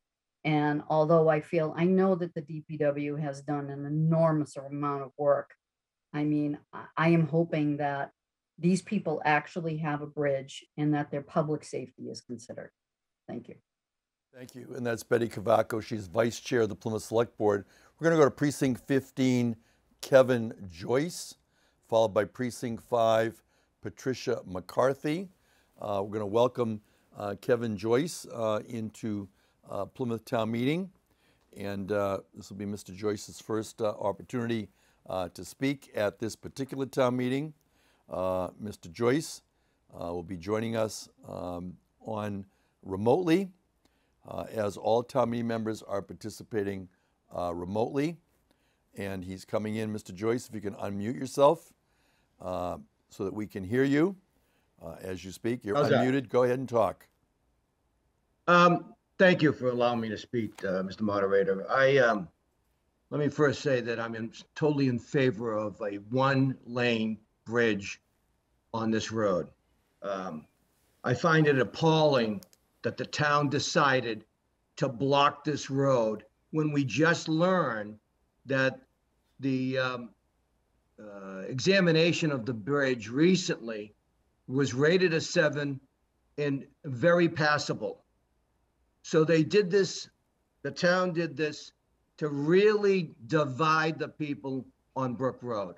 This road and this bridge needs to be reopened immediately, no matter what the vote is today. I'm voting against this because, one, of the money that we're going to spend taxpayers' money on, and two, we've learned today that we can solve the problem for a lot less money and still keep the quiet, sleepy little neighborhood continued that way. We need to open this bridge immediately. The residents of this road demand it and should get it open right away. This bridge is safe. We've realized that. We've finally got the real questions out there, and that we can shore up this bridge, do the necessary state requirements, keep it a one-lane road, and that will keep the traffic off of this road. This could easily become a bypass, in my opinion. I'm voting absolutely no to this article. Thank you. Thank you. Precinct 15, Kevin Joyce. Before I go to another speaker, I do now have two motions to close debate. I'll take the first one. Precinct 4, Carl Mason. Let's remove the second person from the queue, and we can remove Mr. Mason, and we can now show the queue as to those people remaining who wanted to speak. This is not debatable. It is a procedural motion.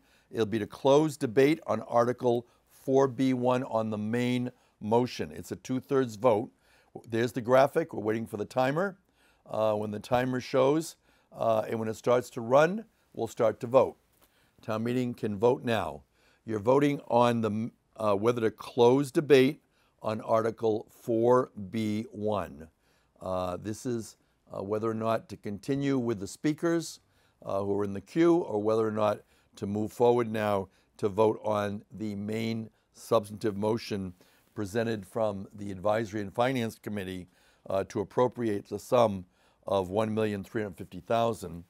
The voting has now ended. The polls have closed. We'll wait for the results. 83 say yes, 37 say no. The motion carries. We have 2/3. We will go through and show the precincts. But meanwhile, town meeting members can now get ready to vote on Article 4B1. And when we do finally take the vote, it'll be a 2/3 vote that is required for the borrowing. You're seeing precincts 13, 14, and 15, and we will go back and see precincts 1, 2, and 3. And then we can now show the graphic for the main motion vote on Article 4B1. Since we have now voted to close debate on Article 4B1. And we're going to continue now. There's your motion for voting. We're looking for the time. 30 seconds we now see, and we're now going to vote now. You're voting on Article 4B1. As originally moved by the Advisory and Finance Committee, it is for $1,350,000. And following that, we will move to Article 5. Town meeting members are voting on Article 4B1. We are now in our 7th hour of town meeting, and the voting has concluded. The poll is closed. We're looking for the results. And the results, as shown from OTI Technologies, would be 46 say yes, 77 no, 1 abstention. It does not pass. We will scroll through the precincts. We will show how people voted. And in the meantime, while we scroll through, I will read into the record Article 5. Mr. Canty moves the town appropriate the sum of $9,200,000 to pay costs of the design, construction, equipping, and furnishing of a renovated fire station, number 2 at Samoset Street, West Plymouth, shown on Assessor's Maps 103, Lot 41A, including but not limited to site preparation, demolition, and all other costs incidental or related thereto, and that to meet this appropriation, the treasurer, with the approval of the select board, is authorized to borrow said amount under and pursuant to Mass General Laws, Chapter 44. You have the entire text. It is a 2/3 vote. And now we're going to go to Kevin Canty to speak on the motion. Mr. Canty. In a unanimous vote of 13-0 with no abstentions, the Advisory and Finance Committee recommends town meeting approve Article 5. Approval of this article will allow for the extensive renovations needed at West Plymouth Fire Station number 2 on Samoset Street. The existing living quarters there are uninhabitable, and the firefighters are utilizing temporary trailers due to the discovery of asbestos and other harmful carcinogens in the current aging station. I have a motion to close debate. Precinct 15, Michael Hanlon, moves to close debate. I'll show the queue. I have one person requesting to speak. Precinct 8, Mr. Cunningham. We're now going to go to the procedural motion to close debate on Article 5. Town meeting members will be given the opportunity to vote as to whether to close debate on this. And before I go forward on this, I do have a point of order now from Mr. Hanlon. So before we take that, let's bring in Mr. Hanlon since he's asking now for a point of order. Precinct 15, Michael Hanlon. Precinct 15, Michael Hanlon. We're going to bring him in. Mr. Hanlon, go ahead. Mr. Hanlon? I apologize, Mr. Moderator. I pushed the wrong button. I wanted to speak. I did not ask for a vote to close debate. Well, you did ask for it, but you pressed the wrong button. But you did ask for it, yeah. And your request is denied. My there are other apologies. people before you. But thank you. We'll put you in the queue. We're going to go to John Pinto, who moves to close debate. So again, we're now going to go to Precinct 2. John Pinto, we don't need to bring him in, but we'll show the queue. That takes precedent over any of the other motions. So we're going to take the motion to close debate first.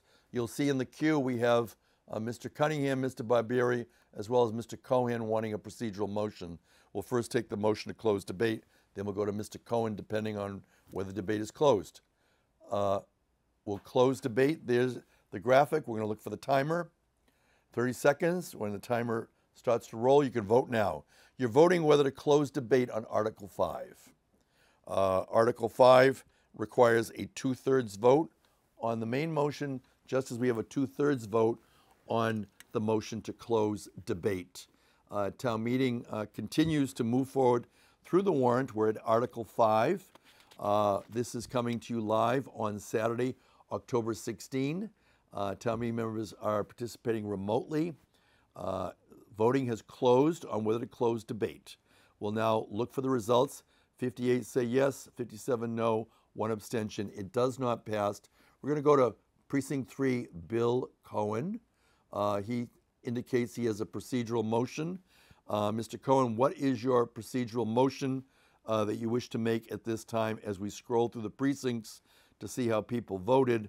We can bring in Mr. Cohen and we can bring him in on his audio. We can actually bring him in now on his video. So we have a request from Mr. Cohen. Mr. Cohen, go ahead.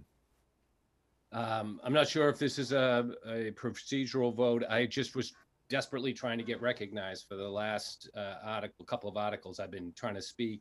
Nicole has indicated that I shouldn't hit it more than once. I'm not. I don't know what the issue has been. I haven't been able to have an opportunity to speak. I just want to go on record. I'm having difficulty and Mr. with Cohen, you are in the queue. I did not call on you because you had spoken before. And everyone else was a new speaker. If you thought about it, I think Mr. Pulcinelli was the only one that spoke a second time at this town meeting on that last motion. But you were waiting along with everybody else. And you'll wait again now because I've got other people who have not spoken. But thank you. We're going to go to Precinct 3, Richard Barbieri, who has not spoken yet at this town meeting. So Precinct 3, Richard Barbieri, welcome to Plymouth Town Meeting. I'm giving you recognition. This is your first time to speak at today's town meeting. So thank you for joining us. You'll be zooming in and we will listen to what you have to tell us in connection with the article before us. And this is Article 5, and it is to approve $9,200,000. We are continuing with the warrant and moving through. And Mr. Barbieri is a town meeting member in Precinct 3. And I see him coming in now. Welcome. Turn off your mute and so we can hear you. You can unmute yourself, Mr. Barbieri, and we'll be able to hear you as we go forward on this article and on the debate on this article. So there you are. Go ahead and speak. Thank you, Mr. Moderator. When I read this article, I have a problem. Apparently, we've put a new roof on this building about a year ago. And now if I read the supporting documentation, it says that we want to demolish the living quarters and rebuild them. And I find that hard to believe that we've put a new roof on a section of a building that we want to demolish. Earlier, I had sent you a motion to amend, but apparently I sent it somewhere else.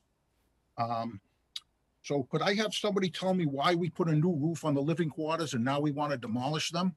I thought the intent was to put the new roof on so we could rebuild them. First, Mr. Barbieri, I apologize. I did not receive a motion from you. In the future, you can send them directly to me at fst@plymouth.law.com. You can also send them to the Secretary of the Advisory and Finance Committee, Jeanette White. And you've been receiving emails from her, and she can forward them to me. But in the meantime, in response to your question, Edward Bradley is the fire chief. Marlene McCollum is the assistant town manager. Marlene, do you care to respond? Yes, this is correct. We did put a new roof on the entire fire station in 2020. And we were hoping that we would be able to keep the employees in the building. They are still working out of the building. We are still using the fire station. They're not sleeping in the building, and the calls are coming into the temporary trailer and they are responding from the apparatus bay. But the new roof is in place. The vast majority of the roof will be reused and retained as part of this proposed motion. However, you are correct that the small house portion at the front of the site will be removed. Any further comments, Mr. Barbieri? Mr. Moderator, can I amend the motion at this time? Depends on what you want to move. Why don't you tell us? Okay, I would like to add to the motion that the living quarters shall not be demolished and shall be renovated, instead of where I read in the supporting documentation they're going to be demolished and rebuilt?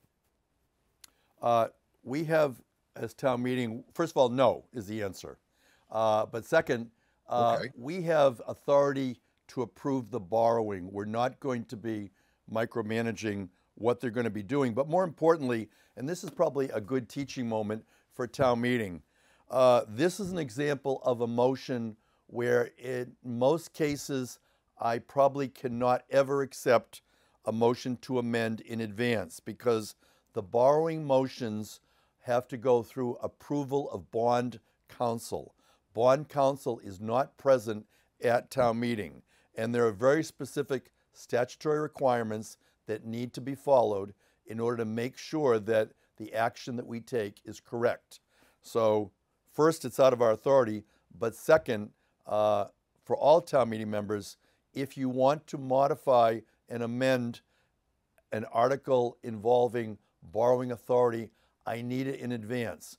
Mr. Peck's motion was allowed because he got it to me in advance, and we did provide it to bond counsel so that it could be approved. We actually changed the language to make it conform to the requirements of bond counsel. So, Mr. Barbieri, I'm sorry I cannot allow it at this time since it's not in order, but thank you. That's fine, Mr. Moderator. I appreciate the comments. And I just asked my other town meeting members to vote no, since we're going to be tearing off a new roof and throwing it in the dumpster after we just put it on of years of leaking. Thank you very much. Thank you, Mr. Barbieri. And Mr. Barbieri is in precinct 3. And we're now going to go to our list of speakers. And we have no speakers who have not spoken at all at town meeting. So I'm going to go back to precinct 6, William Arienti, who has spoken once. Mr. Arienti, actually, we'll bring him in, and then I've got another new speaker. So let's first go to William Arienti.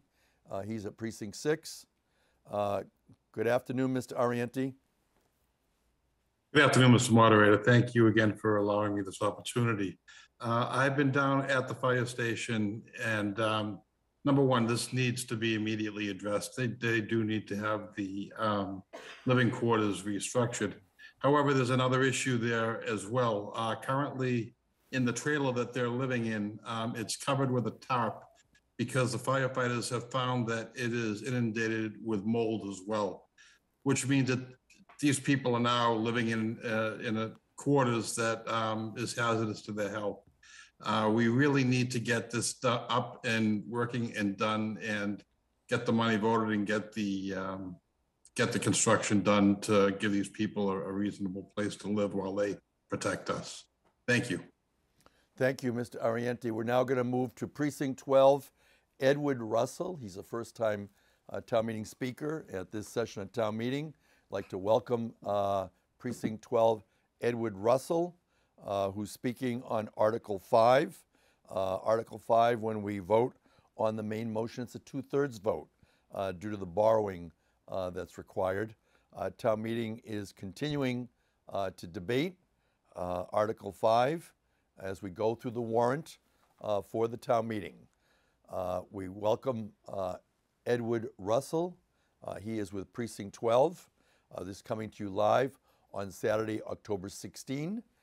We will be taking a recess in about 10 minutes, and it'll be a 5-minute recess, and we will continue through the warrant. Mr. Russell, I can see you. If you can unmute yourself, you can begin speaking. Welcome, Mr. Russell. Go ahead. Yes, since this is a debt burden, I'd like to know what this 9.2 million does to the town's overall debt burden. Are we within standard or acceptable municipal debt burden? Edward Russell questioning. We're going to go to Lynn Barrett, Director of Finance. Good afternoon, Ms. Barrett. Thank you, moderator. So this was looked at in addition to the Brook Road borrowing and the school roof borrowing in the next article.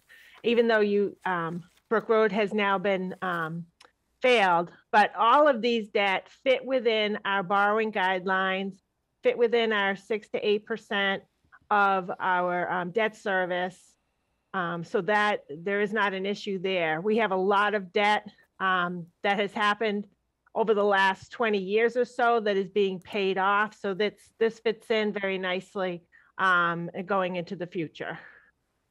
Thank you. Lynn Barrett, Director of Finance. Any further questions, Mr. Russell? No, thank you. Thank you. We're going to go to Precinct 1, Everett Malaguti. Mr. Malaguti, do you care to be heard on Article 5?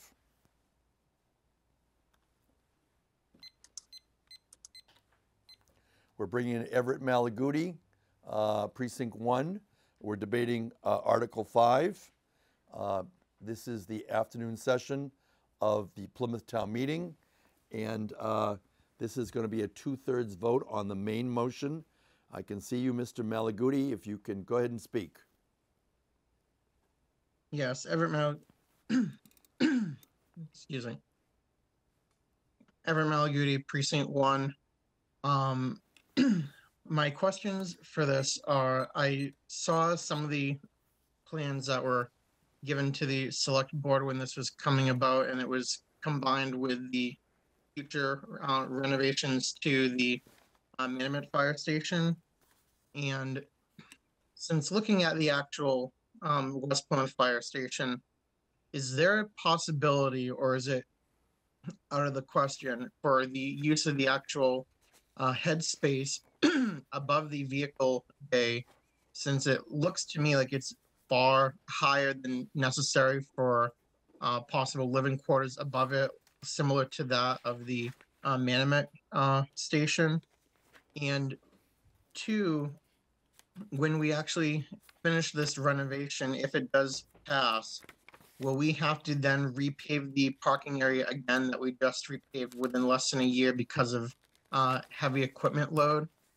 And lastly, with that, are we looking at, when we do this project and the future Minimet project, whether it be in the next year or two, looking at some of the ways to cut costs by bulking the actual interior finishes and all that into pre-orders, so that we don't just unnecessarily spend money duplicate or triplicate for the same thing that could be reduced through bulking? Thank you. Marlene McCollum is the Assistant Town Manager. Welcome. I'll take a couple of these questions. First of all, we don't think we will have to repave the parking areas. We do think that the construction can work around the existing areas. So that is not our intention, that those would be torn up and repaved. As far as economies of scale in bidding these projects together and trying to bundle them, we did talk about that extensively. The projects are probably distinct enough that it's not likely to serve us well. We're not buying enough windows or enough doors or enough of the same products that we would receive any economies of scale savings. I will defer to Chief Bradley or the building commissioner if they want to add anything to my comments about building the living quarters above the apparatus space. This is not a recommendation that we're going to make because of separation between vehicle space and habitable space under health and safety codes. We would not recommend that people be living above the vehicle space. Thank you. Thank you. Edward Bradley is the fire chief for the town of Plymouth, and we've had questions from Everett Malaguti. Mr. Bradley, Chief Bradley, do you have anything further to add? No, we did look a little bit, if we were able to do any kind of renovation, it would be above that station. It would require, a complete reconstruction of the underneath the first floor, because it was not made for a second floor. And also, we still have to have an addition on the first floor so that when crews are returning and they're covered in hazardous materials or debris, or even from a medical call, they have a place where they be able to decon and clean both equipment themselves and their gear, and a place to store their gear. And all that has to be on the first floor. Right now, they have that what's the station that's there right now has no decon. There's no decontamination area at all. There is no gear washer. There is no gear storage area, and there is no health area. And those are the kind of things that would not be built on the second floor because you'd be traveling up there with the contaminated gear on. So that would not be something that we would recommend at all. Thank you. Any other comments, Mr. Malaguti? Yeah, so Chief Bradley, so if the structure was actually built to withstand a second floor addition / renovation, you would have possibly accepted probably doing that, at least for the living quarters, not the decon. Mr. Bradley? If the original building that was built in 1975 was constructed at that time with the thought to put a second floor on, we would still need to be putting a first floor renovation on off of the apparatus floor where the firefighters and the EMTs and paramedics can separate their living quarters from the hazards that they're bringing back from calls. All right, thank you. Thank you. We're going to move on. Precinct 4, John Hammond. Mr. Hammond, this is the Plymouth Town Meeting, and we are on Article 5. And this is coming before you live on Saturday, October 16. We're bringing back in Mr. Hammond for his second opportunity to address town meeting. Mr. Hammond is in Precinct 4. John Hammond will be speaking on Article 5. It's a borrowing article. It requires a 2/3 vote. Following his speaking opportunity, we'll be taking a brief recess. We're welcoming in John Hammond. And when we return, I do have a motion to close debate. We'll first hear from Mr. Hammond. John Hammond is in Precinct 4, and this is Plymouth's Fall Annual Town Meeting 2021. It's coming to you live on Saturday, October 16. We're waiting to bring in Precinct 4 John Hammond as a speaker to this Plymouth Town Meeting. And following this, we will take a brief recess, and then we will go to a procedural motion to close debate on Article 5 as we go into our next 2-hour session. Looking for John Hammond. I see on the screen that Mr. Hammond, there he is. Welcome, Mr. Hammond. Here I am, yes. Go ahead. I just, I have assumed that the people just making the decisions about this new building have examined the idea of rehabilitating the existing living quarters and have abandoned it. And I would like to have them just repeat that because it sounds to me like a really bad idea. Thank you. Edward Bradley, Fire Chief, responding to Mr. Hammond's concern. Yes, early on, we hired the architect and brought on the project manager, not only at this station in West Plymouth, but in Manomet and also down in Bourne Road. They studied what was existing and made recommendations as to whether or not that could be retrofitted in any way. In the case of West Plymouth Station, the apparatus bays and where the apparatus repair shop bays are, the bays are cinder block and brick. It has a new roof that was put on a couple of years ago. Those are savable. They will be renovated to like new condition, and the asbestos will be removed from them so that we won't deal with this problem again. But the actual living quarters, all of our experts that we brought in said that there was nothing we could do at this station to renovate or build on what was currently there. It just wasn't any size, enough size, and didn't have the available room for all of the necessary things that we need just to meet OSHA and the National Fire Protection Agency recommendations. And Marlene may have something to add. Marlene McCollum, anything further to add? Marlene McCollum is the Assistant Town Manager. No, thank you. No, thank you. All right. Are you all set, Mr. Hammond? No, thank you. Any further Yes, thank you. Thank you. We'll just take the motion to close debate before the recess. Michael Landers moves to close debate. It is not debatable. We'll show the queue. We have 4 people, Mr. Cunningham, Mr. Neville, Mr. Hanlon, Mr. Joyce.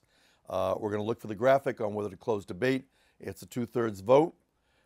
It requires, it's a procedural vote, and depending on what the vote is will determine whether we go to recess or whether we vote on the main motion.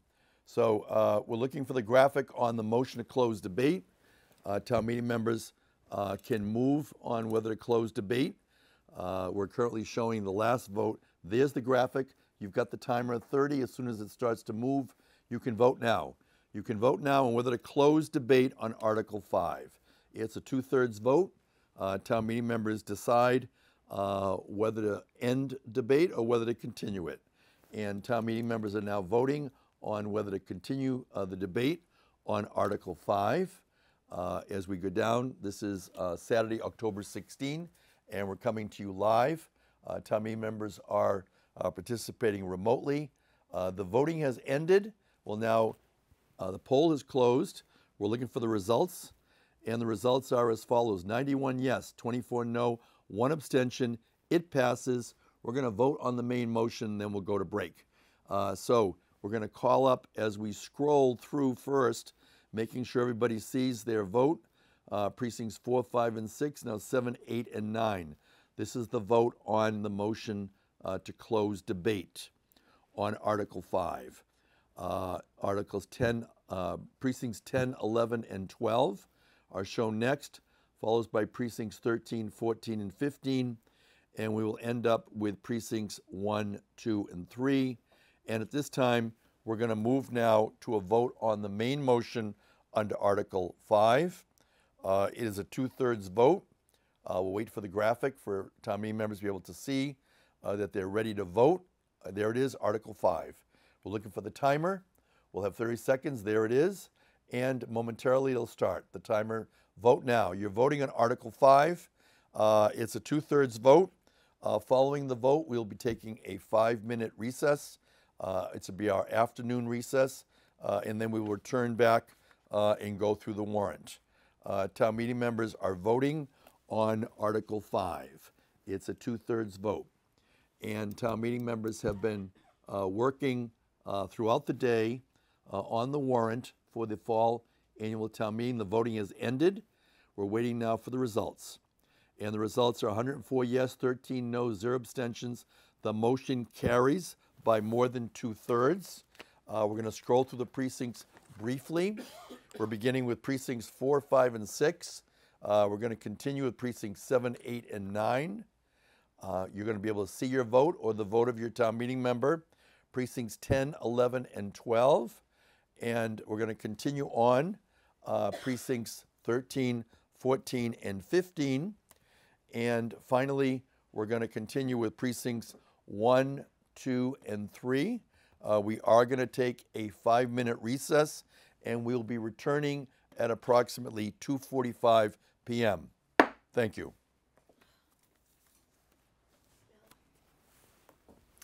I'd like to welcome everybody back to this afternoon session of town meeting. We're now on the warrant, Article 6. Article 6 is withdrawn. We're now moving to Article 7. Mr. Canty moves the town vote to appropriate the sum of $10,000 to pay for costs associated with conducting an eDNA study at Town Brook, Billington C. Mr. Canty. In a unanimous vote of 13-0 with no abstentions, the Advisory and Finance Committee recommends town meeting approve Article 7. This eDNA study will establish a pre-construction data line of aquatic organisms within the Town Brook watershed before the dam repairs and fish bypass channel are constructed and provide valuable data on the ecological impacts of the project. Thank you. It's a majority vote. Any discussion on it? I'm not seeing any. We're going to go to the vote. As soon as you see the graphic, you can get ready to vote. We're being supported today by OTI Technology on the V-Voter platform. There's the graphic. We're looking for the timer. It's there. As it starts to count down, you can vote. Vote now. You're voting on Article 7. It's a majority vote. Town meeting member is in their second afternoon session. We have been here since 8 a.m. this morning. We're continuing through the warrant, and we will continue. We have 30 articles in the warrant. We are on Article 7. Town meeting members are voting, and it's a majority vote. And we're going to continue with the vote. And at this time, we're going to take the vote, and it's closed. 98 in favor, 8 voting no, 1 abstention. The motion carries. I do want to apologize to a town meeting member who did contact me in advance of town meeting to vote on this, but I didn't see him on the screen, so I apologize for that. But we do have the vote, 98 in favor, 8 in opposition, 1 abstention. We're going through the precincts at this time on the vote on Article 7. And while we do that, I'm going to read into the record Article 8 to see if the town will vote to raise and appropriate, borrow, or transfer from available funds an amount of money to be expended in the direction of the building committee for roof replacements. Kevin Canty on the motion. In a unanimous vote of 13-0 with no abstentions, the Advisory and Finance Committee recommends town meeting approve Article 8. The roofs at issue here are over 3 decades old, have sections that are beyond repair, and need to be replaced to ensure the integrity of the building interior. It is important to note that though the town must borrow the full $11.6 million for this project, the school has received approval by the Massachusetts School Building Authority for reimbursement of 50.58% of these projects upon their completion, which will substantially reduce the actual cost to the town. I would also note that, as was mentioned earlier in relation to a bridge at Nathaniel Morton, with these roofs being over 3 decades old, they are therefore eligible for that MSBA grant that is being sought here and has been approved. Thank you. Thank you. And we're going to continue on with the discussion. I do see a town meeting member who may have wished to have voted on the previous one or speak, but it's on the queue for this. So I am going to call up Precinct 8, Donald Williams. Don Williams is a town meeting member. Mr. Williams, if you want to come on at this time. I'm not clear whether or not you wanted to speak on the previous matter or if you wanted to be heard on Article 8. Precinct 8, Donald Williams, you're invited to join us and speak at the afternoon session of town meeting. Mr. Williams, good afternoon. Good afternoon. Thank you, Mr. Moderator. I wanted to speak on the previous one, and I'll be very brief. The good thing about David Gould is that he gets grants. The second good thing about David Gould is that he generates useful information that can be published and be of benefit to other like-minded towns to get grants. So David's $10,000 here is going to enable us to get other grants along this line. I mean, he's done some great work with herring and following herring, as I'm sure people know, but I think he deserves kudos for doing this, and the town deserves kudos for doing a before and after analysis. Thank you. We're going to continue on with Article 8. We have no speakers. We're going to continue with the vote. We're going to bring up the graphic on the vote for Article 8. And under Article 8, you have the motion before you. You've heard the presentation. We're looking for the timer now on this, and the voting will begin now. It's a 2/3 vote, and town meeting is voting on Article 8. Town meeting is continuing with the warrant. Following the vote on Article 8, we will move to Article 9. And we have multiple motions under Article 9. With respect to Article 8, it is a 2/3 vote for the borrowing for this. The voting has now been completed, and as we continue to wait for the results, 114 yes, 0 no, 1 abstention, it carries. We have 115 town meeting members still with us. As we scroll through the precincts, I'm going to read into the record Article 9A. Mr. Canty moves the town rescind the vote taken under Article 16B of the April 2021 town meeting regarding the borrowing for the National Memorial Pilgrim Meeting House. This is going to be a majority vote. Once we scroll through the voting on the last, we've done that. We've gone through all the precincts. So we're now going to go to Article 9A. I have no speakers. We're going to vote. Article 9A. It's a majority vote. And we're going to continue with that. And we're going to have town meeting vote as soon as we see the graphic on this. And there it is. There's the timer. We're going to begin voting now. You're voting on Article 9A. It's to rescind the borrowing for the National Memorial Pilgrim Meeting House. We will, following this vote, we'll go to Article 9B. We're continuing through the warrant for town meeting. And as we continue through that, we will have people participating on the V-Voter platform. And we've now completed the voting, and we'll see the results. 114 voting in favor, 0 voting no, 1 abstention. We're going to scroll through the precincts, and as we do that, I'm going to read into the record Article 9B. Mr. Canty moves the town appropriate the sum of $806,936 to amend Article 16F of the April 2021 town meeting to increase the debt service budget, and that to meet this appropriation, $151,046 should be transferred from the Historic Reserves Fund balance, and $655,890 shall be transferred from the fiscal 2022 estimated CPA revenues to be added to the budget reserve. It's a majority vote, and we're finishing the scrolling on the last vote. We finished up with precincts 1, 2, and 3. So I'm going to go to Kevin Canty, Chair of the Advisory and Finance Committee, who will speak on Article 9B. Mr. Canty. In a unanimous vote of 14-0 with no abstentions, the Advisory and Finance Committee recommends town meeting approve Article 9B.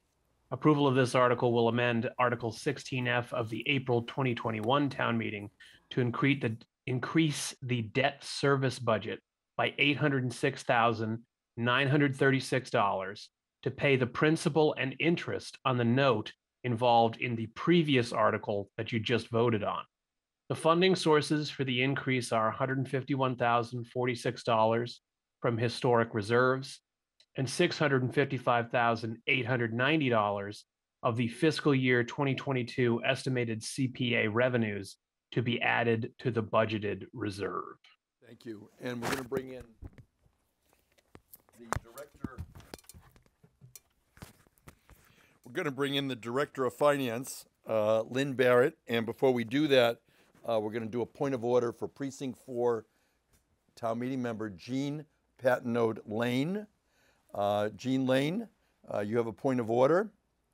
And if it's going to take her a moment coming in from Plymouth North, we could hear from the director. She's in. We're going to hear from Jean Patnode Lane. Good afternoon. My machine wasn't working for a while, so I missed voting yeses on 7, 8, whatever they were that was missing. The machine all of a sudden didn't record, and they just fixed it. I don't even know what was missing. Yeah, Jean, unfortunately, I can't take a vote on the comment, whatever it was. I would need to know specifically the vote, but I understand.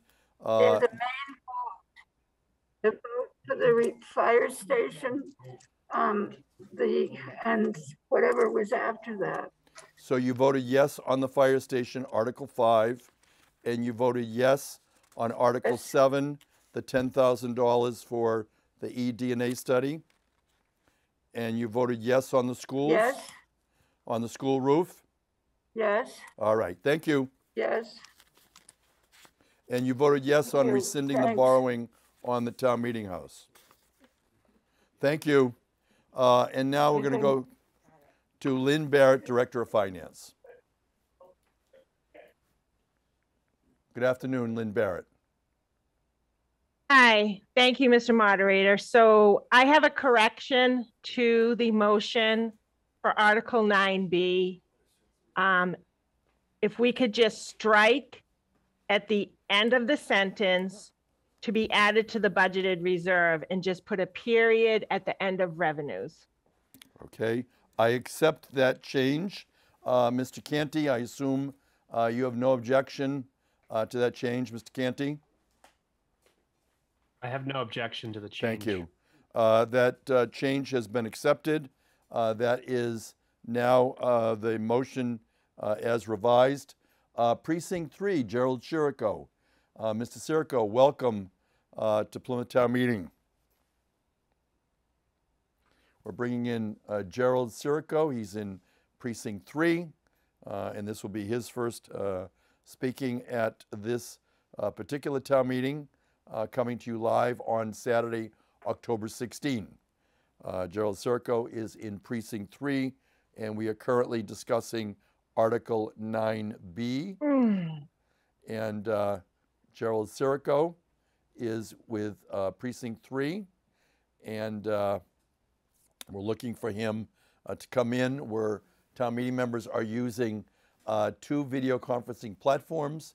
One is with OTI Technology, is a V-Voter platform, also the Zoom webinar video conferencing platform.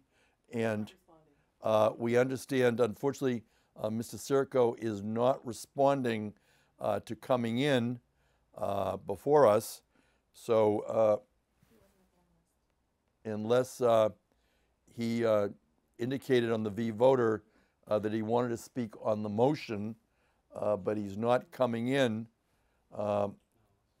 And so unless Mr. Chirico comes in, we're going to have to move on. Mr. Chirico, I apologize. And I'm not sure whether or not that was an operator error or whether or not you intended to speak on Article 9B. But at this time, unless we can bring him in, we're going to move to the graphic to vote on Article 9B. It's a majority vote. And let's bring in the graphic for the voting on Article 9B. And now the timer. We have the graphic, we're going to timer, and now we're going to begin voting as the clock starts to run. Vote now. You're voting on Article 9B. It's a majority vote. Town meeting is voting. You have 30 seconds in which to cast your vote. And then we'll be moving on in the warrant. But currently we're at Article 9B. Town meeting continues to go through the warrant. We began at 8 a.m. this morning. We have 30 articles in the warrant, and town meeting can now end the voting. The polls close. Waiting for the results. 116 yes, 1 no, 2 abstentions. The motion carries. And as we scroll through the precincts, Article 9C through Article 9G, they are all withdrawn. And I'm going to read into the record as you look at the vote. I'm going to read Article 10. Mr. Canty moves the town vote that the town authorize the select board to accept temporary and permanent easements for access, construction, sewer, drainage, and utility purposes on, over, across, under, and through portions of the properties located off Spring Lane. We've seen all the precincts from the previous vote, so we're now going to go to Mr. Kevin Canty, Chair of the Advisory and Finance Committee, on Article 10. It's a majority vote. Mr. Canty. In a unanimous vote of 13-0 with no abstentions, the Advisory and Finance Committee recommends town meeting approve Article 10. Town meeting approval of the easements outlined in this article would enable the Department of Marine and Environmental Affairs to continue working with the consulting engineer, town council, and the adjacent property owners to complete the necessary formal survey, easement language, and recording at the Registry of Deeds prior to the onset of construction activities relative to the repairs to the Jenny Pond Dam and the installation of a new sewer main. We have no speakers in the queue. We're going to go to the vote for Article 10. It's a majority vote. Town meeting members continue to be voting. There's the graphic. We're looking for the timer. There's the timer. We'll begin voting now. You're voting on Article 10, and it's a majority vote. And town meeting will continue with the next article after this vote. You're voting on Article 10. This is a substantive vote. Town meeting members earlier had many procedural votes, and now we're continuing to move through the warrant. We're doing it chronologically. We've already voted Article 29. However, we're going to go through the rest of the warrant, and voting has ended. The poll has closed. The results are coming through. 115 yes, 1 no, 1 abstention. We once again are going to go through the precincts, and they will be shown to you.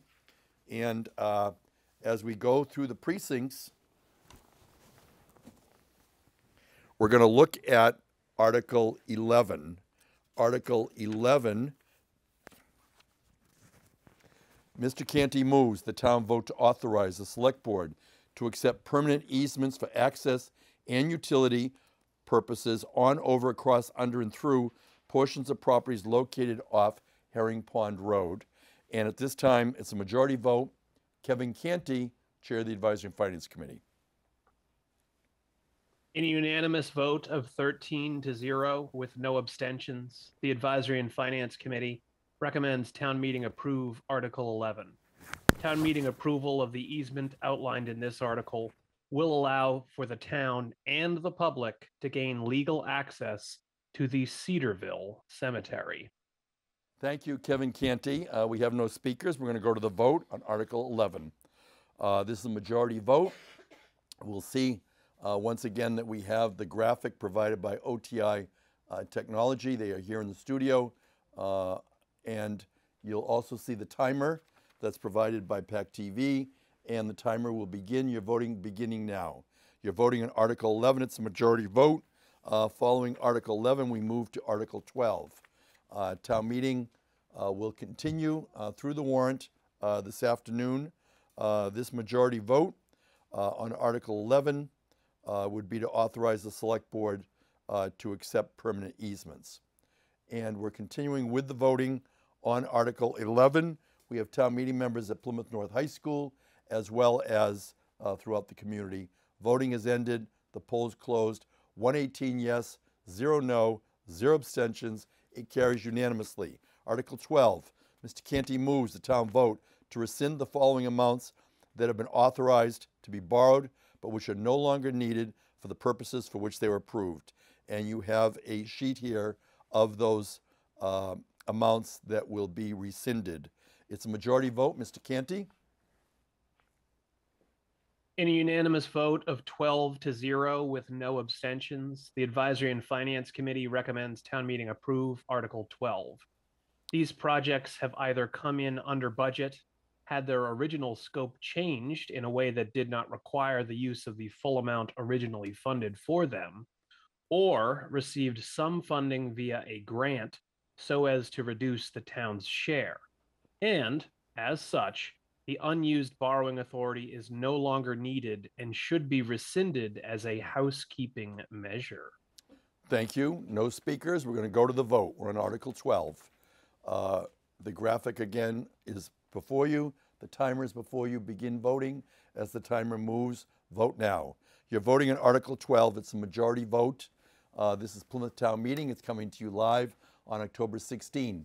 Town meeting members are participating remotely. They're able to do that because Massachusetts General Laws, Chapter 20 of the Acts of 2021 allow us to do that for a representative town meeting. And so we are doing that. And town meeting has been voting throughout the day on V-Voter. The voting has ended. The polls have closed. Waiting for the results. 119-0-0. It's unanimous. So we're now going to go to Article 13. Article 13 is withdrawn.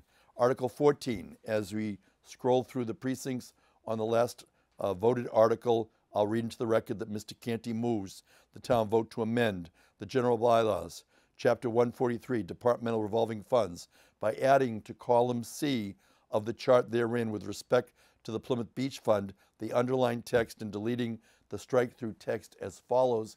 You have the text. It's a majority vote, and we'll hear from an explanation from Kevin Canty. Mr. Canty.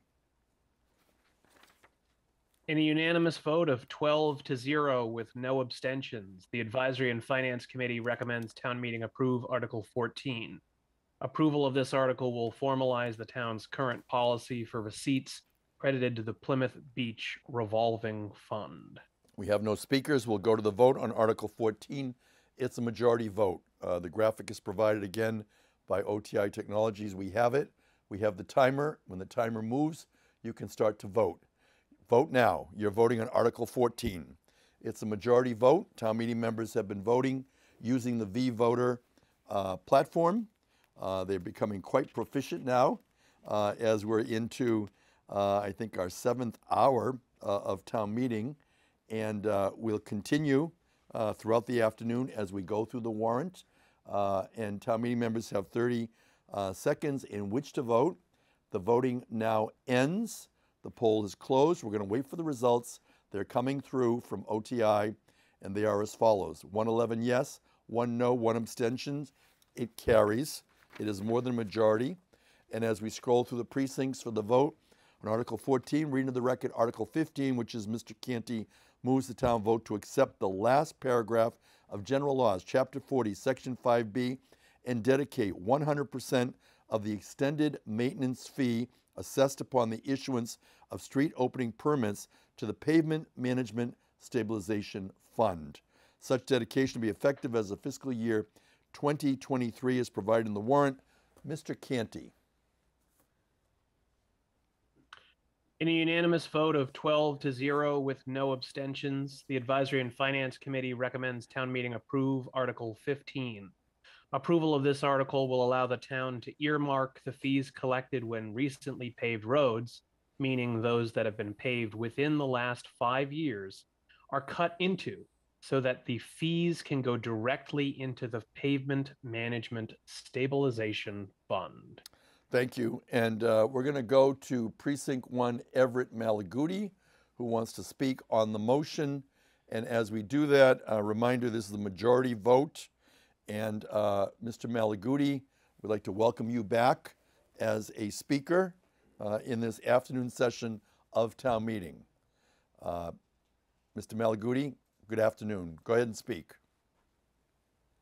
Yes, I'm actually not speaking on this. I was speaking on the prior one, but you went too expediently to recognize my motion.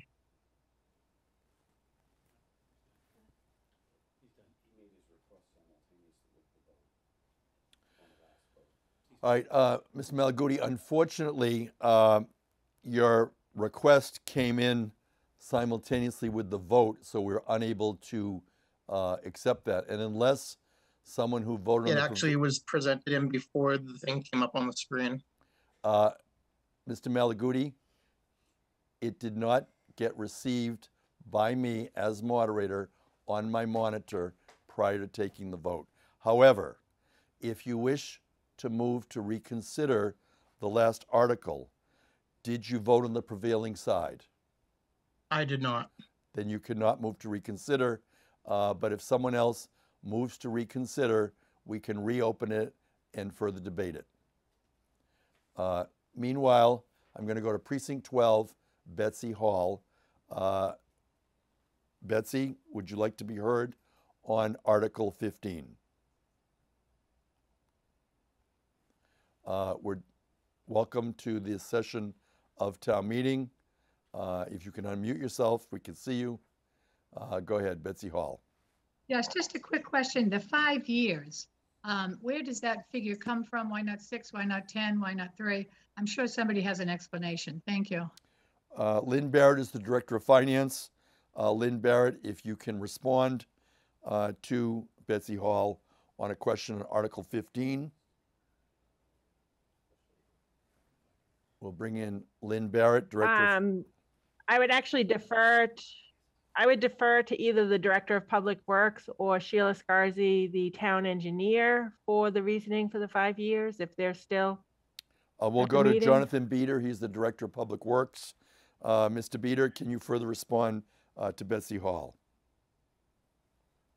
Yeah, absolutely, Mr. Moderator. I was you. actually kind of hoping to hear what Lynn had to say, but yes. So the 5 years part of our road program, it's pretty typical throughout any public works department in terms of kind of preserving your roadways.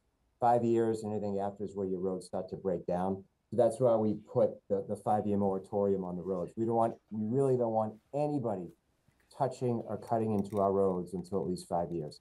That's how we get the biggest bang for our bucks in terms of longevity. So we really started that in 2011, 2012 with a 5-year moratorium on the roads. So this really helps us in terms of limiting anybody touching the road. Usually it's the gas company or for some unforeseen issue, whether it be a leak or some emergency dig safe or something along those lines. But again, the 5-year moratorium is part of our road program where we try to really limit anybody touching our newly paved road. Thank you. Yeah. Thank you. We're now going to go to Precinct 10, Alan Costello, who has a point of order. And while we bring him in, to remind town meeting members, because it's the dedication, it will be a 2/3 vote and not a majority vote as printed in the materials. I would like to welcome in Mr. Costello. Mr. Costello, you have a point of order. Good afternoon. Yes, good afternoon, Mr. Moderator. I'd like to make a motion to reconsider Article 14 in the interest of having Mr. Malaguti be heard. We're moving at a pretty good pace here, and I'd like to go back so that we can satisfy all the town meeting members. Thank you. Your motion will be accepted after we vote on Article 15, provided that you vote on the prevailing side, which I believe you did, since it was everyone but one. Did you vote on the prevailing side, Mr. Costello? I did, Mr. Moderator. Thank you, Mr. Costello. Your motion is accepted. We're now going to continue with the debate on Article 15. And on Article 15, it's a 2/3 vote. I have no more speakers, so I'm going to call up the graphic for the vote on Article 15. And on Article 15, there it is. We're looking for the timer. There it is. And as the timer moves, you can move to vote. You're voting on Article 15. It's a 2/3 vote.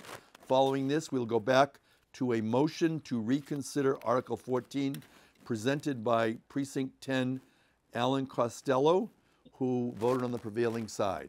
We're currently voting, however, on Article 15, which is a substantive motion, and it is a 2/3 vote. Town meeting members have the opportunity to decide whether to accept that paragraph. The voting is ended. The polling closed. Waiting for the results. 116 yes, no, 1 abstention, 0. That concludes Article 15. As we scroll through the precincts, again, I have accepted Mr. Costello's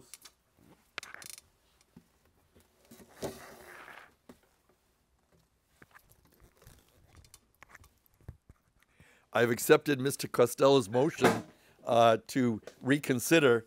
And Alan, do you wish to be heard further on your motion to reconsider? At this time, other than I feel that we have the time to go back and have Mr. Malaguti's concerns be addressed. Thank you. Thank you. If there are no other speakers, we've gone through the precincts on Article 15. We're now going to do a procedural motion to reconsider. So OTI, if we can put the graphic up on the motion to reconsider. I'm told that we need a moment to set it up. It's a motion to reconsider. For town meeting members that are new, it is possible, as you saw earlier in the meeting, to change the order of articles, and that is a 2/3 vote. And we did that. We moved Article 29 prior to Article 1. It's also possible to do the procedural motion presented by Mr. Costello because he voted on the prevailing side, which means he vote in favor of Article 14. He can now move to reconsider Article 14, which he is asking town meeting to do at this time. And so town meeting will have an opportunity to vote as to whether to reconsider, reopen Article 14, and continue to debate it. It is a majority vote for a motion to reconsider, and we're waiting for the presentation to start on the graphic for the motion to reconsider. This is coming from the support of OTI technology. There it is. We're waiting for the timer. We have it. When you can start to vote, as the timer moves now, you're voting on a motion to reconsider Article 14. This is the majority vote and is a procedural manner in which for town meeting members to vote as to whether or not to reconsider Article 14. Town meeting members are now voting on whether to reconsider Article 14. If we do not vote to reconsider, we'll move on to Article 16, and if we do reconsider, we'll go back and reopen Article 14. And now the results: 65 yes, no 46, 2 abstentions. And before I call on Mr. Malaguti, who we can bring in, first going to call on Precinct 8, Catherine Holmes, who has a point of order. Catherine Holmes, I can see you. We have your audio. What is your point of order as we scroll through the precincts? I have a known technical issue on my side that's my fault with my equipment. And so I was a yes on Article 15. It did not get recorded. Thank you. Article 15, yes, Catherine Holmes.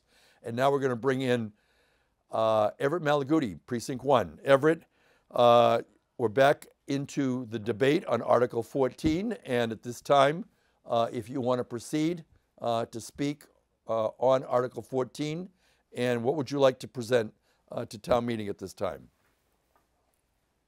Everett Malaguti is with Precinct 1.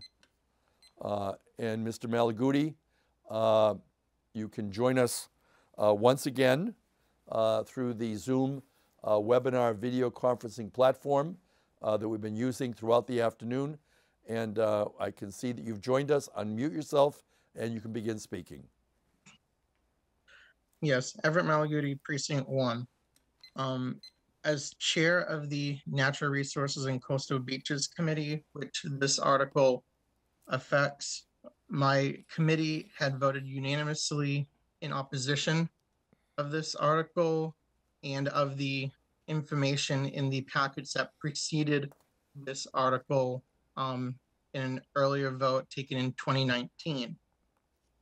My rationale for this is that while the fund actually does have a numerous amount of activities that are funded out of it, from full-time salaries, NROs, repairs to the beach and retaining wall police officers and so forth, that the funding, by taking away funding now, it used to be 100% and now doing a 25-75 split, is somewhat changing what all the other revolving funds have, is they have a direct fund to it, and it's not a split funding within those other revolving funds. And also, two, by taking away the money from this fund, that it's not developing the cushion that's needed to not take from the taxpayers for when needed repairs are needed for the beach and the seawall and revetments, which is part of what this fund is for.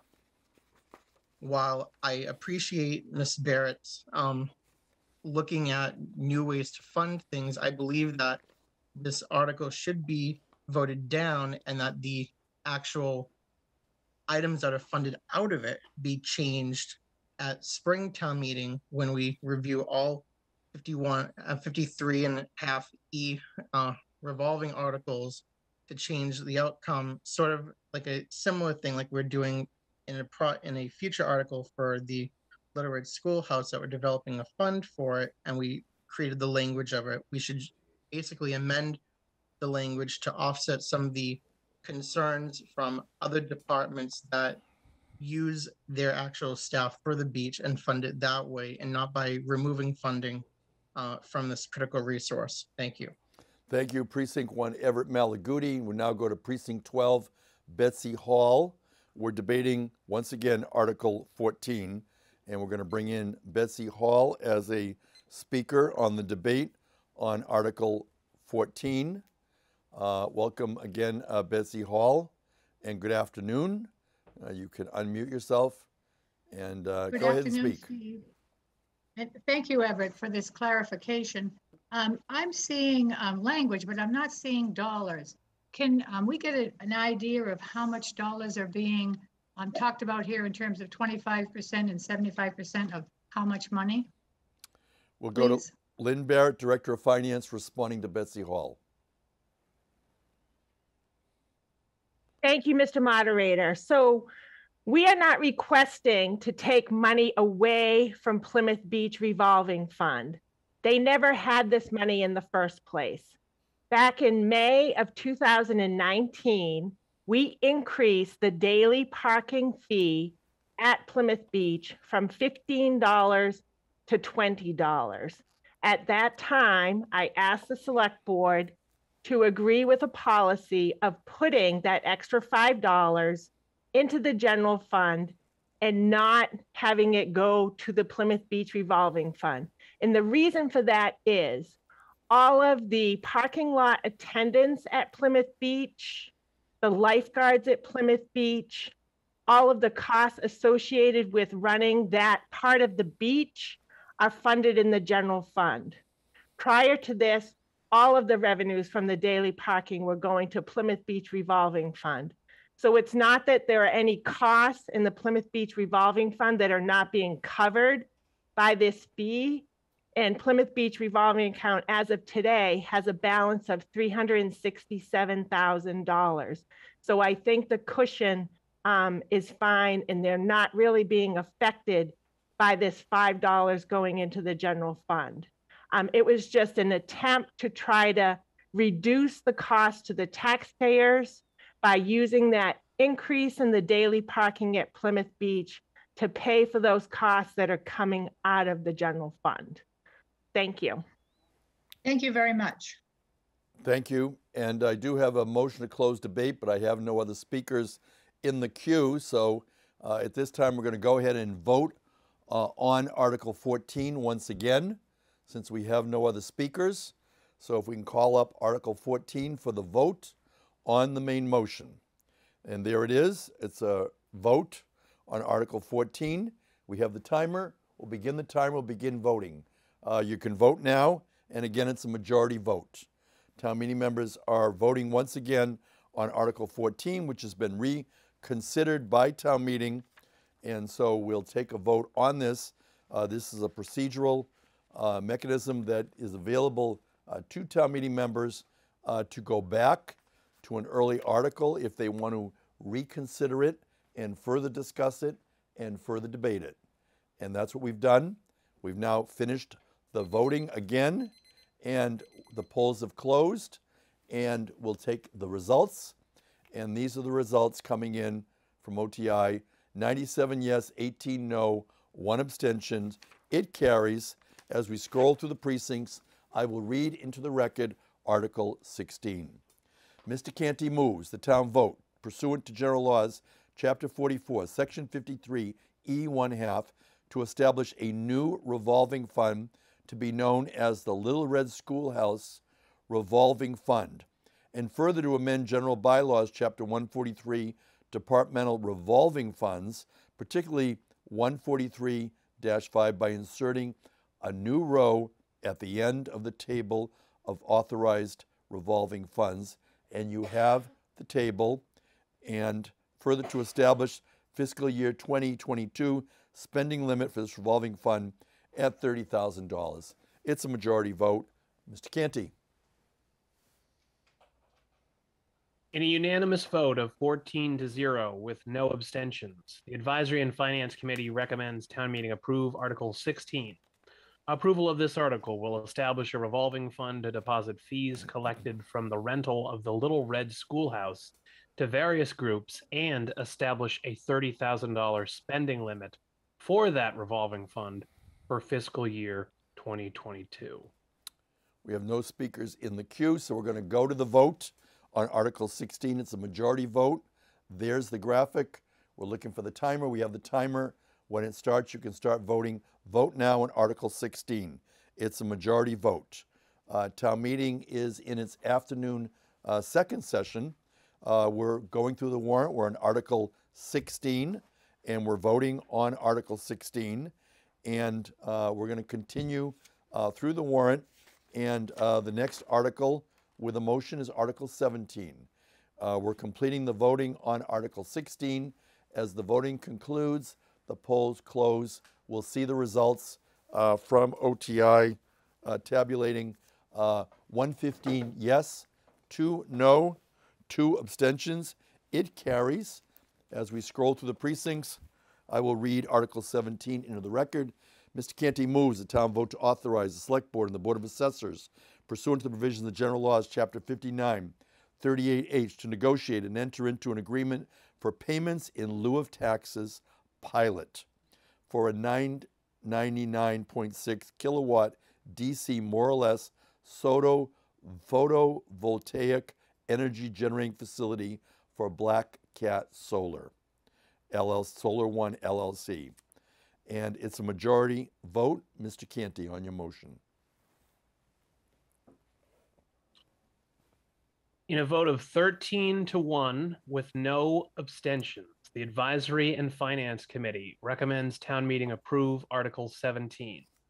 Approval of this payment in lieu of taxes agreement will be for personal property tax associated with a ground-mounted solar farm development located off Black and Watercourse Roads, shown on the Assessor's Map 90. The farm is located on approximately 11.276 acres and can produce up to 999.6 kilowatts. The terms of this agreement will be $20,000 per megawatt direct current with an escalation of 2.5% per year for 20 years. These terms are similar to the terms in our other solar pilot agreements throughout the town. It's a majority vote. We have no speakers. We're going to go to the vote. The graphic will appear on your screen. We have it. The timer will show that we have 30 seconds, which we have, and we'll start voting when the clock moves. Vote now. You're voting on Article 17, and it is a majority vote. Town meeting members are using the V-Voter platform from OTI, and will continue in the warrant following the completion of this vote. This is coming to you live on October 16. This is Plymouth's Fall 2021 Annual Town Meeting. We have 30 articles in the warrant, and we're finishing the vote on Article 17. Polls have closed. Waiting for results. 109 yes, 3 no, 0 abstentions. It carries by more than a majority. As you scroll through the precincts, I will read that Article 18 is withdrawn. Therefore, I will read Article 19 into the record. Mr. Canty moves the town vote to accept the provisions of General Laws, Chapter 59, Section 5K, which authorizes the Select Board to establish a senior citizen property tax work-off abatement program. Mr. Canty, it's a majority vote on your motion. In a unanimous vote of 12-0 with no abstentions, the Advisory and Finance Committee recommends town meeting approve Article 19. Approval of this article will update the town's existing senior tax work-off abatement program to comply with new state guidelines on that program, and also create a tax work-off abatement program for veterans in town. And yes, it is in the record, the entire amount, the senior citizen property tax work-off and the veterans property tax work-off. Precinct 4, Jean Patno Lane has a point of order. Let's bring in Precinct 4, Jean Patno Lane. She is at Plymouth North High School. She is there with her tech buddy, and we're going to bring her in to speak to Plymouth Town Meeting. This is coming to you live on October 16. And there she is. Welcome. Hi again. It keeps misfunctioning. So could you give me a no vote for that one that had about the Black Cat Watercourse Road? It's lost anyway, but I vote no on that. There were only 3. No vote on no. Article 17. Thank you. And now we're continuing on with Article 19. We have no speakers, so we will proceed to the vote, and town meeting members will have an opportunity to vote through the V-Voter platform.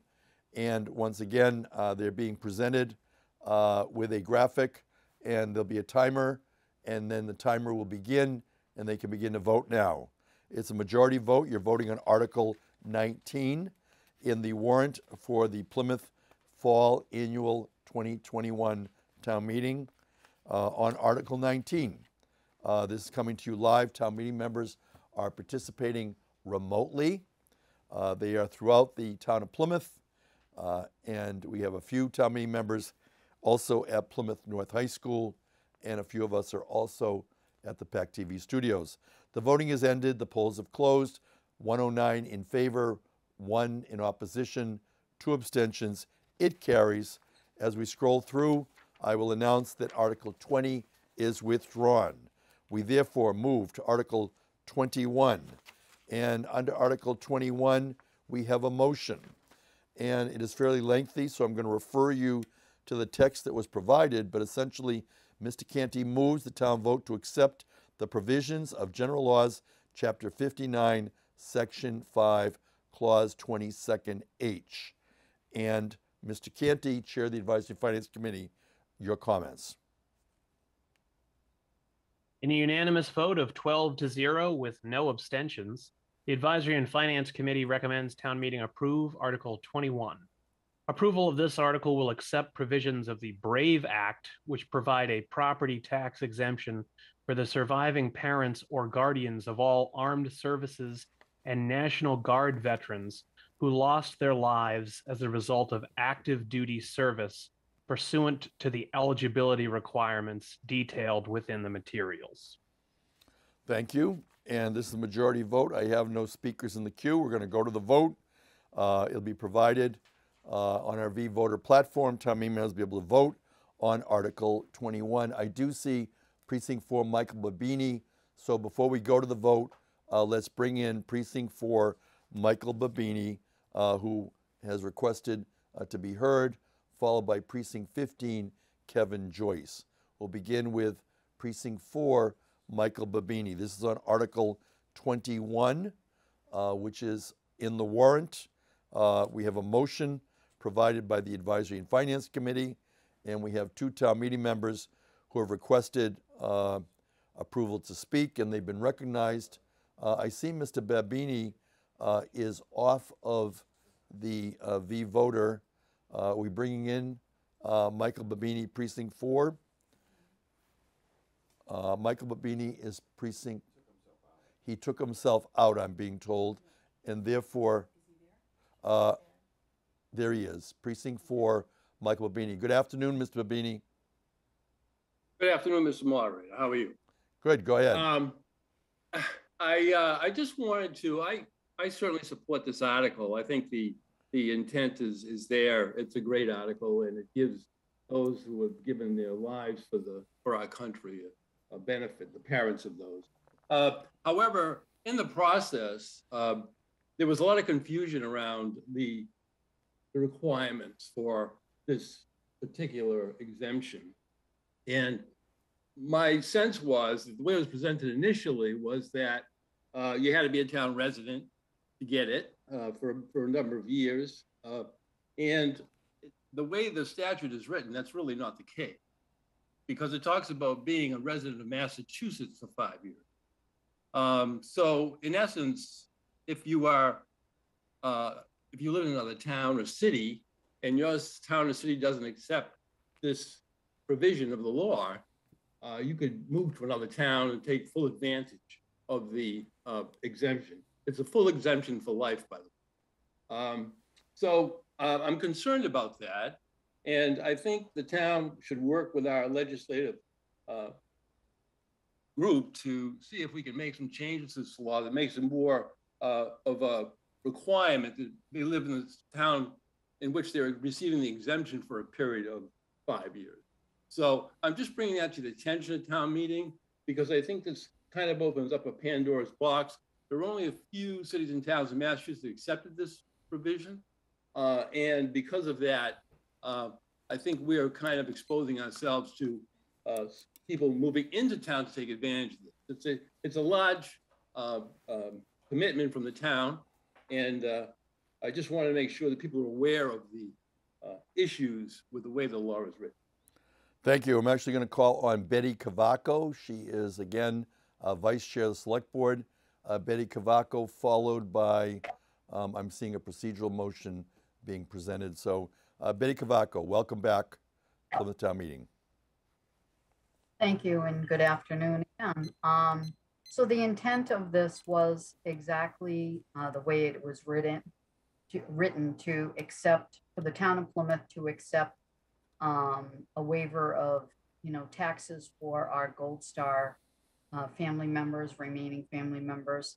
So although only a few towns have accepted it, and I'm not sure how many, I think it's more than just a few, Plymouth wanted to do this as well.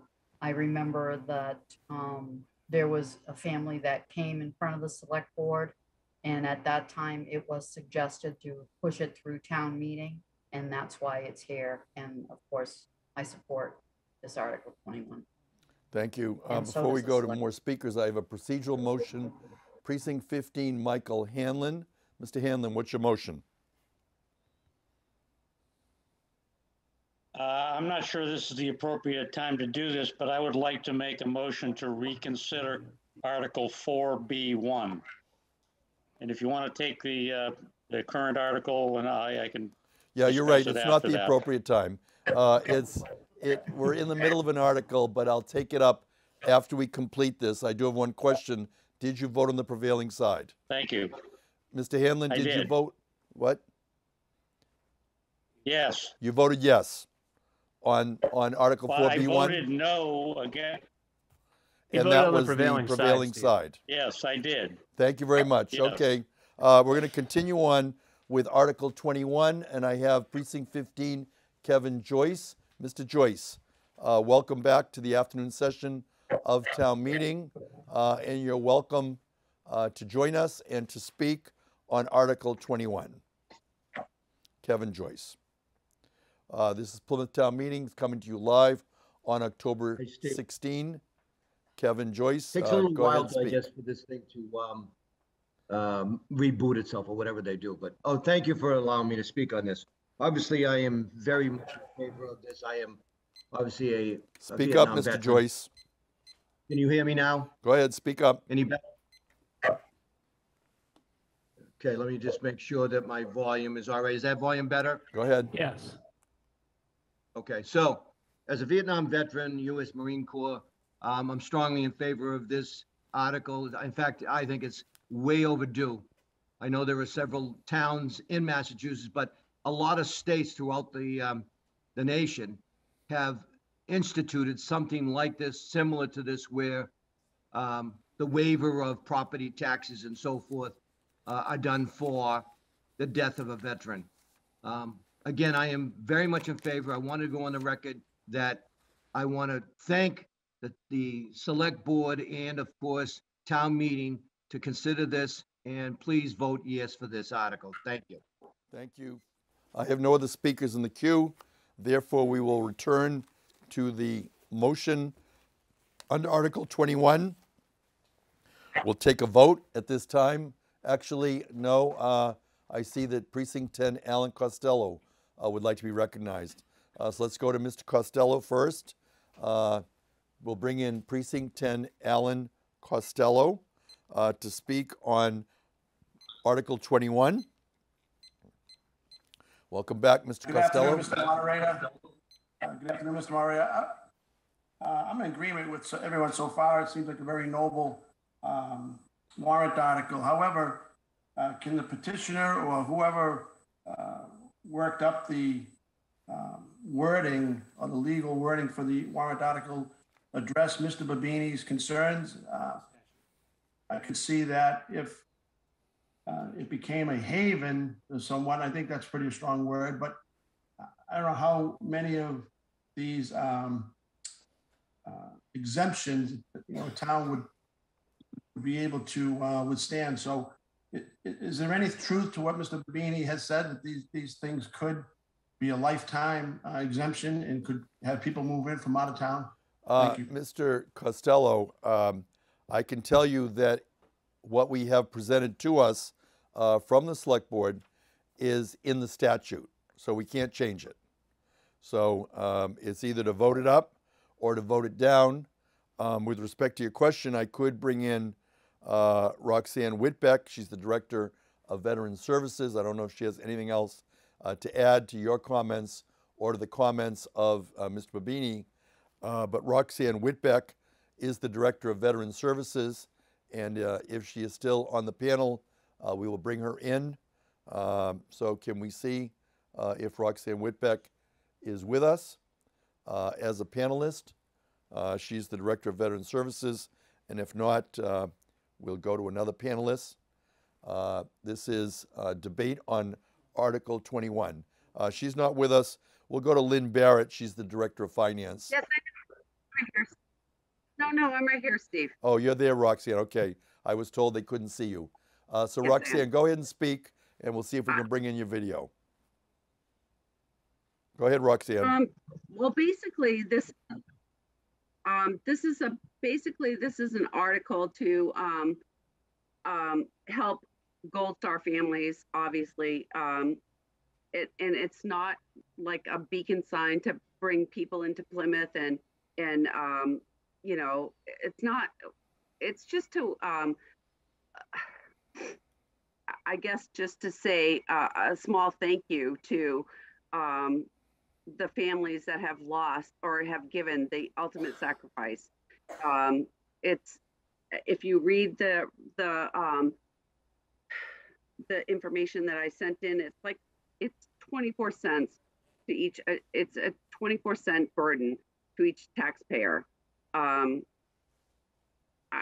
think that's a small price to pay for, or it's just a small token for them. I mean, this is a huge, for this family, this is a huge thing. It's like make or break. They're going to stay in their house or not.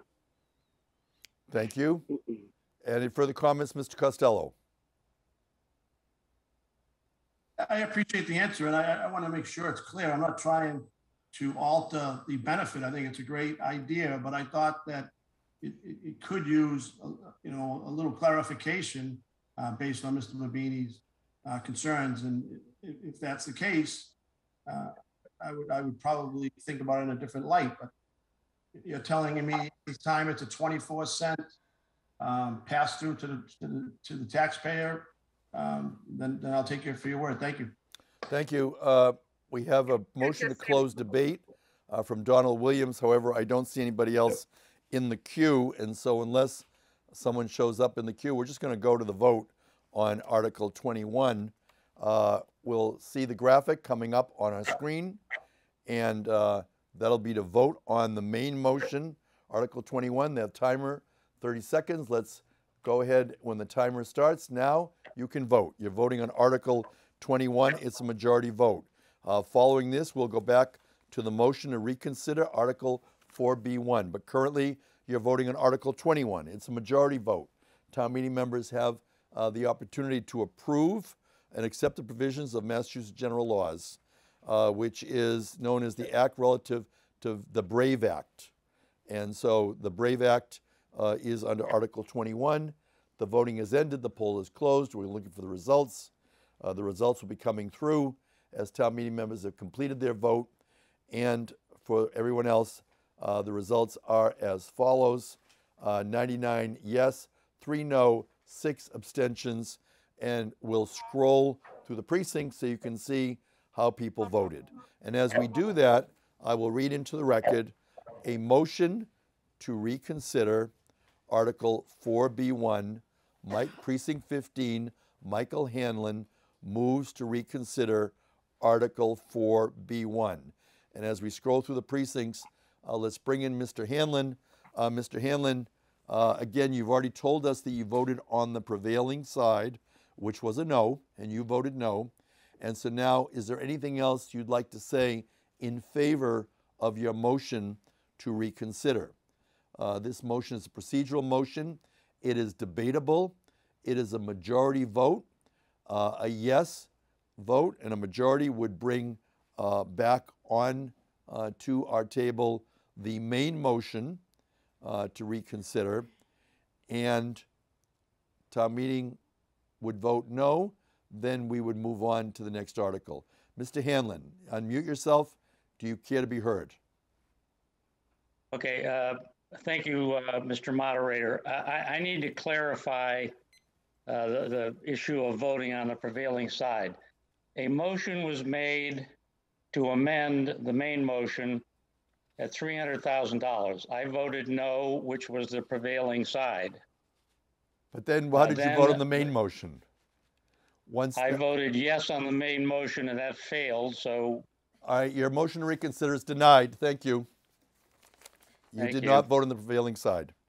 We're now going to move back in the warrant to Article 22.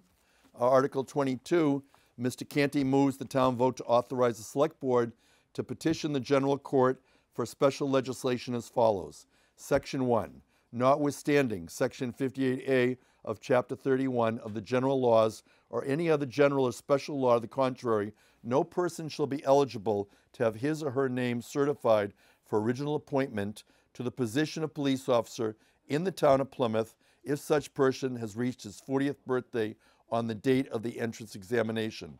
Section 2, this act shall take effect upon its passage, and to authorize the general court to make clerical or editorial changes of form only to any bill so filed unless approved in advance by the select board, and to authorize the select board to approve such revisions as fall within the public purpose of this vote. It's a majority vote.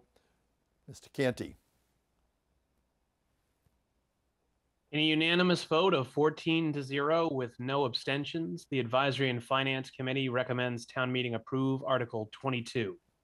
Approval of this article will increase the minimum age for original appointment to the position of police officer in the town of Plymouth to age 40. Thank you. And we now have a motion to amend. I apologize to town meeting. I did not receive the motion to amend until this morning during the morning session. William Arienti moves to insert the word 35th in place of the word 40th birthday in Section 1 of the proposed special legislation. Mr. Arienti, if you wish to be heard on your motion to amend, let's bring in William Arienti. He is making a motion to amend. It would be a majority vote on the motion to amend. It is debatable. William Arienti, on your motion, welcome.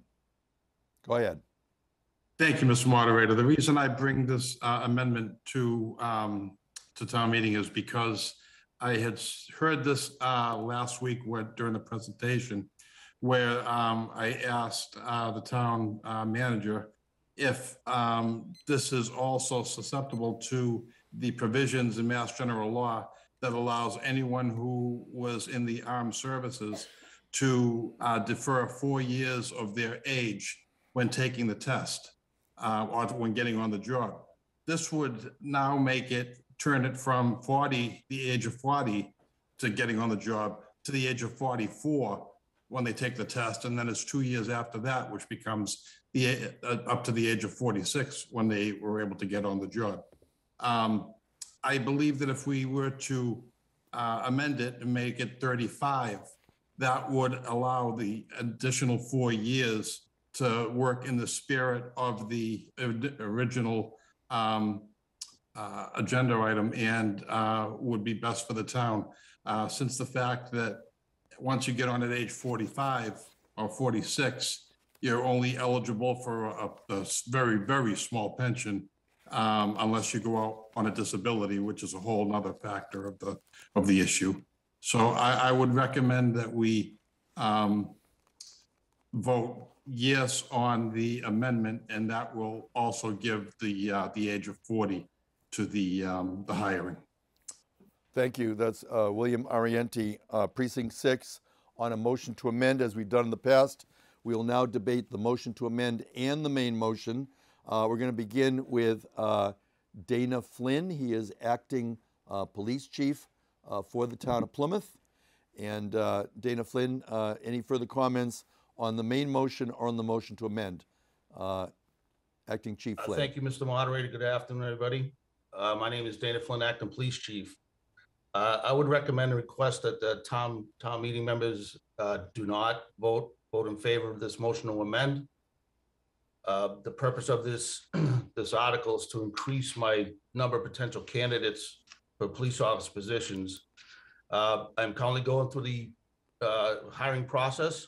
When I call for the list from civil service, I received a list of 43 Plymouth residents who are interested in being a police officer. Out of the 43 names, 27 signed the list. And out of the 27 who signed my list, only 17 completed the application process and are now going through the interview process. I would like to add that out of those 43 names that I received, eight of them were veterans. Only 3 of those veterans signed the list. 1 of them withdrew. 1 had a residency issue, so we had to bypass them. And 1 of them did not complete the application process. It is just clearly my intent from this article just to increase my pool of candidates so we can better serve the town. And if I could just add one other thing, we have hired just several years ago, actually when I was hired, there was no age limit. We have hired officers in the past that were nearing 50 years old. They met all the physical requirements, psychological requirements to get on the job. And they took their pensions, whatever that was available to them when they left without any qualms. Thank you. Thank you. And that is Dana Flynn. He is the acting chief of police for the town of Plymouth. We're going to go to Precinct 4, David Peck, point of order. Mr. Peck, if you can come in and let us know your point of order. David Peck is a town meeting member. We're debating Article 22, and David Peck has logged on to the V-Voter. Mr. Peck, welcome again. Go ahead. David, unmute yourself. Yeah, okay, thank you very much. Yeah, I just wanted to ask, in light of Michael Hanlon's, and I've heard just during free time, some potential interest in reopening discussion on 4B1, but the motion had come from someone who wanted to change, the vote or reconsider the amendment vote. Yeah, Mr. Which Peck, would I will then come back to lead you. lead to the full vote. I'll come back to you after Article 22. Thank you. Okay. Now, on this particular article, I have a motion to close debate from Francis O'Brien. I'm not seeing any speakers on the queue, but I am seeing Mark Pulicinelli, who previously was in the queue, and he's on the screen. Mr. Pulicinelli, are you someone who wants to speak on Article 22? Thank you, Mr. Moderator, but I had a question, but Mr. Arenti in his statement actually answered my question, Thank so you. I went ahead and canceled Thank you my very request. much. Then I'm not going to take Mr. O'Brien's motion since we have nobody in the queue. And so we're going to now go to the vote on Article 22. Article 22 on the motion to amend. That's the first vote. So it is Mr. Arienti's motion to amend. And you'll see that's what it is on the screen. We have 30 seconds, and we're going to count down now. You can vote on the motion to amend. It is whether to change, Mr. Arienti wants to change 40th to 35th. So it is a motion to amend. It is a majority vote. Following that, we'll continue the debate if we have additional speakers. We're down to 9 seconds. Town meeting members are becoming quite able on the voting with the V-Voter platform. The voting has ended. The polls have closed. We're now going to take the vote, and the results are as follows. Town meeting has voted 12 yes, 99 no, 0 abstentions. It does not pass. We're now going back to the main motion. It has not been amended, and as we scroll through the precincts, we're going to be looking afterwards to vote on the main motion since I have no speakers in the queue. After that, I will go to a point of order to Mr. Peck, but in preparation for that, I will let you know that it is not appropriate for anyone to move to reconsider a motion to amend unless we first reconsider the main motion. And so on any article in town meeting, you will have to have voted on the prevailing side of the main motion in order to get back into the debate on the main motion if you then want to further debate a motion to amend. So just the town meeting is aware of that as we continue on this. We've scrolled through the precincts, and we are now going to vote on the main motion under Article 2 since we have no other speakers. And so if we can show up that graphic, there it is. And we have 30 seconds. When the timer moves, you can vote now. You're now voting on the main motion under Article 22. It's a majority vote. We will continue with town meeting following this vote, and I will recognize Precinct 4 David Peck. So let's bring him in now so he'll be ready once we complete the voting on Article 22. Article 22 is a majority vote. Town meeting has completed the voting. The polls have closed. We're going to look for the results. 106 yes, 4 no, 0 abstentions. It passes. We're going to scroll through the precincts. Mr. Peck, go ahead on your point of order. Unmute yourself, and you can speak to town meeting. Unmute yourself, Mr. Peck. We can't hear you. You need to unmute yourself. There, thank you. Oh, you're muted again. Oh. There you go. Thank you. You're muted again. Okay, there. There you are. You just answered the question, so that for reconsiderate, the main motion needs to be reconsidered, not someone who voted a certain way, the prevailing way on an amendment. That is correct. Thank you. Okay, so thank you for that clarification. Sure. Article I'm still 23. hoping someone comes in and does ask for a reconsideration. Thank you. Article 23. Mr. Canty moves the town vote to accept the provisions of general laws, Chapter 40, Section 8E, which provides for a youth commission. It's a majority vote. Mr. Canty. In a unanimous vote of 12-0 with no abstentions, the Advisory and Finance Committee recommends town meeting approve Article 23.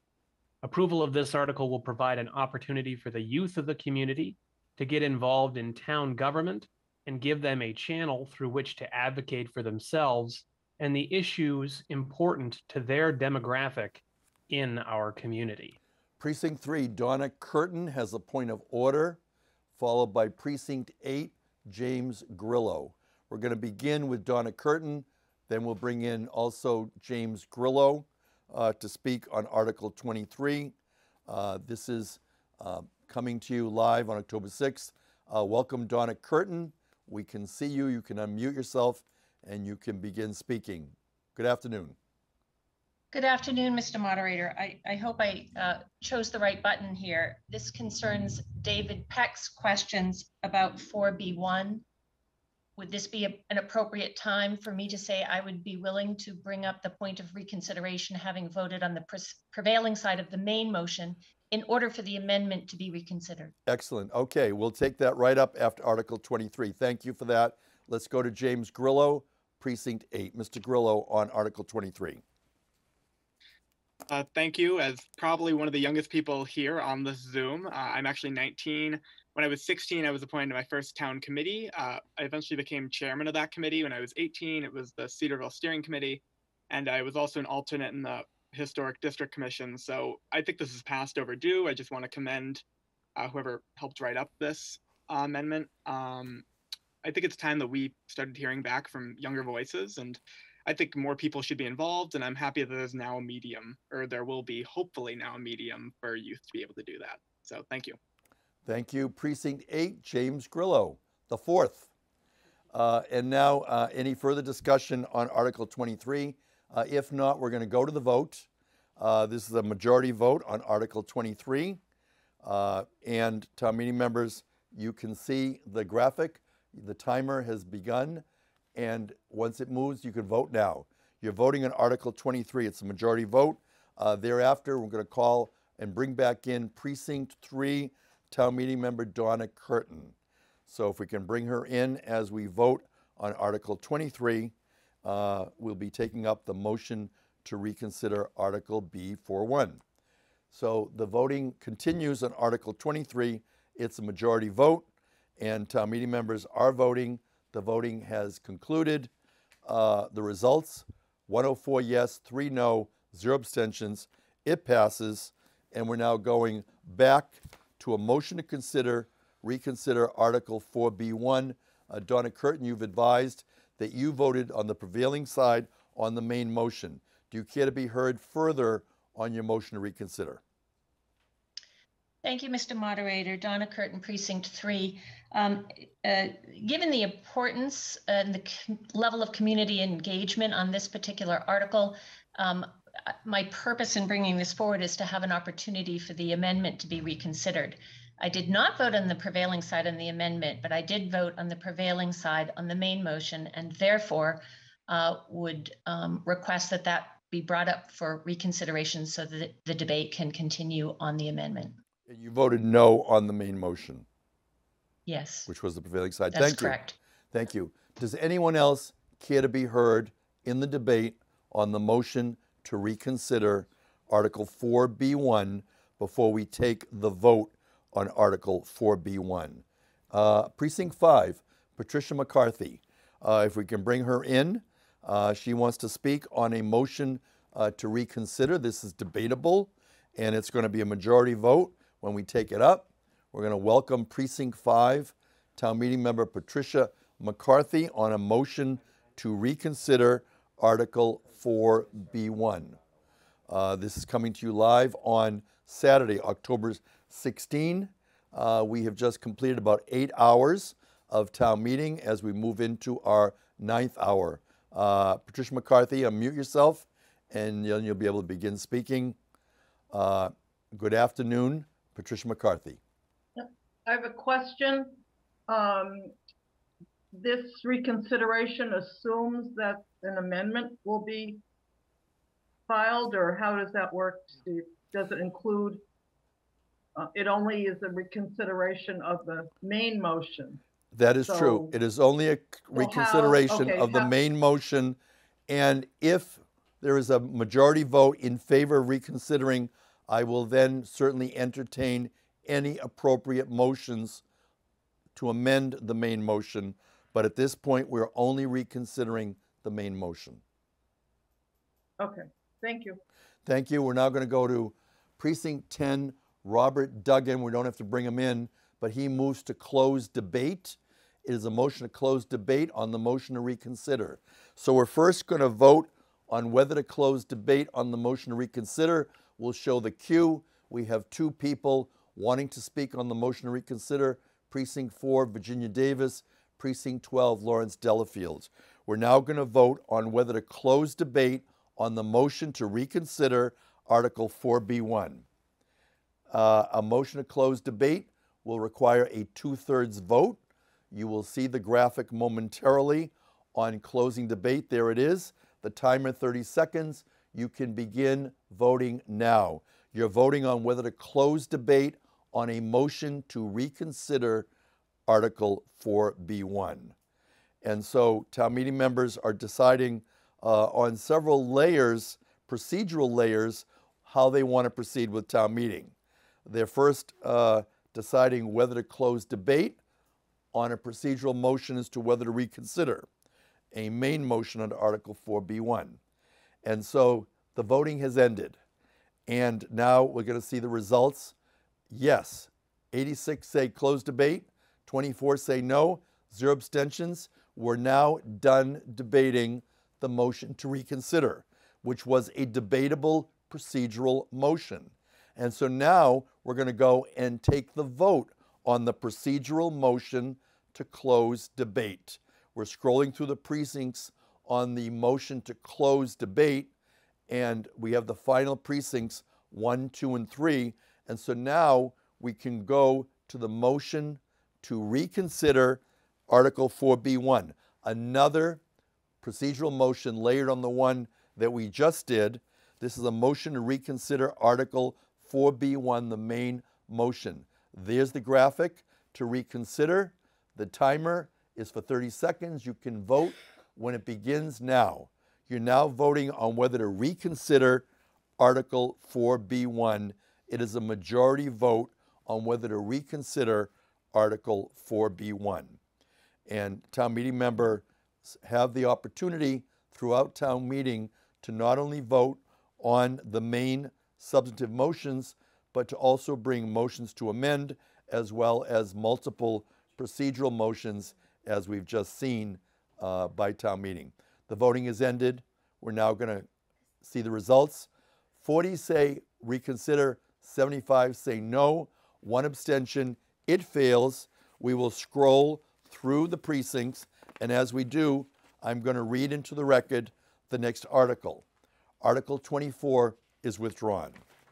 Article 25, Mr. Canty moves the town vote to amend the Town of Plymouth general bylaws by deleting in its entirety sections 51-2, indecent language, and section 51-3, indecent marks, defacing property.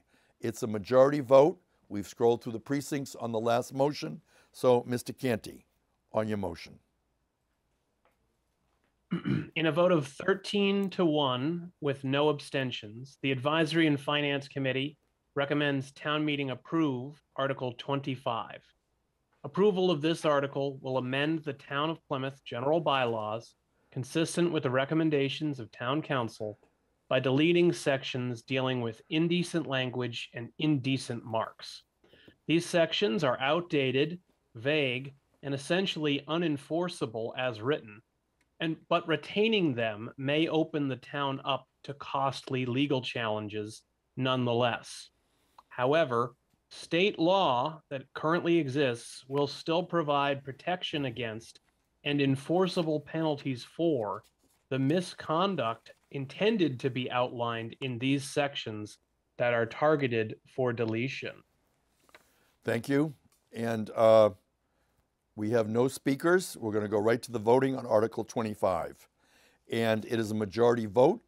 And when we see the graphic for the voting, we'll get ready to vote on Article 25. There it is. The timer is appeared. And we're going to start voting now. You're voting on Article 25. It's a majority vote. And we're going to then continue with the warrant after this vote. Town meeting members are using the V-Voter platform they've used throughout the day. We're into our 9th hour of the fall annual town meeting for 2021. Town meeting members have moved this afternoon fairly quickly through the warrant. They're completing the voting on Article 25. The poll closed. We're now going to see the results. 112 yes, 0 no, 2 abstentions. It carries. And as we scroll through the precincts, I'll tell you that Article 26 has been withdrawn. We therefore read into the record Article 27. Mr. Canty moves the town vote to accept the provisions of General Laws, Chapter 48L, Municipal Agricultural Commission, as it applies to the expansion of duties and responsibilities of the Plymouth Agricultural Committee. It's a majority vote, and we've gone through all the precincts. So, Mr. Canty, on your motion. In a vote of 12-2 to 0, the Advisory and Finance Committee recommends town meeting approve Article 27. Approval of this article will adopt the provisions of Massachusetts General Laws, Chapter 40, Section 8L, and transition the Plymouth Agricultural Committee to an Agricultural Commission for the purposes of promoting, developing, and monitoring the agricultural resources of the town. There are speakers wishing to be heard. We'll begin with Precinct 5, Michael Withington, to be followed by Precinct 15, Kevin Joyce. We'll bring in Michael Withington. Michael Withington, good afternoon. Good afternoon. Thank you very much, and I appreciate everyone's patience and hard work. I know it's on the 9th hour. I just had a couple of questions. First of all, I voted in favor of Article 23 and in favor of youth involvement in government. I think that's fantastic. It wasn't recorded, but my question is to Article 27, the Agricultural Commission. does this, is this any type of farming? Does this include aquaculture, which we have a robust enterprise in that arena, or does it not include aquaculture? That's one question. And what is the cost would be my other question of taking it from committee to a commission. And third is, are there any measurables for this? Thank you. We'll begin with Patrick Farah. He is a planning technician for the town of Plymouth. Mr. Farah, if you want to try to answer any of the questions from Mr. Withington. Good afternoon. Oh, thank you, Mr. Moderator, and thank you, town meeting. For the record, my name is Patrick Farah. I'm a member of the Plymouth Agricultural Committee. I'm here also with Richard Vaca, also a member of the committee. And I think between both of us, we could probably answer the questions. With regard to Mr. Withington's concern about aquaculture, the commission would look at aiding and helping all agricultural practices, including aquaculture, and as a support system, as well as advocating for any type of innovative farming or all farming methods. Rich, if you want to address the other questions. Yes, through me, Mr. Good afternoon, Farah. everyone. Richard Vaca is here for town meeting, further responding. If we can bring in Richard Vaca. Good afternoon, Mr. Vaca. Thank you, Mr. Moderator. My name is Rich Vaca. I am also a member of the Plymouth Agricultural Committee. And Mr. Withington, what was your second question? Is there a cost associated with this, the difference between taking it from a committee to a commission? The other question is, what are the measurables? How do you measure that your commission is going to be successful? What do you, I know I've seen your explanations on the goals, but how would you measure a success in this program? And that's kind of a general question, but I'm sure you can answer it. Okay, thank you very much. Answer to your first question is no, there's no cost associated with this at all. And as far as measurable successes, I think that if you look at the provisions of Section 8L, talks about outreach, it talks about getting grants, it talks about advancing agricultural interests. And at this particular stage, success on any of those measures would be a positive thing. Thank you very much, Patrick and Richard. I greatly appreciate your efforts.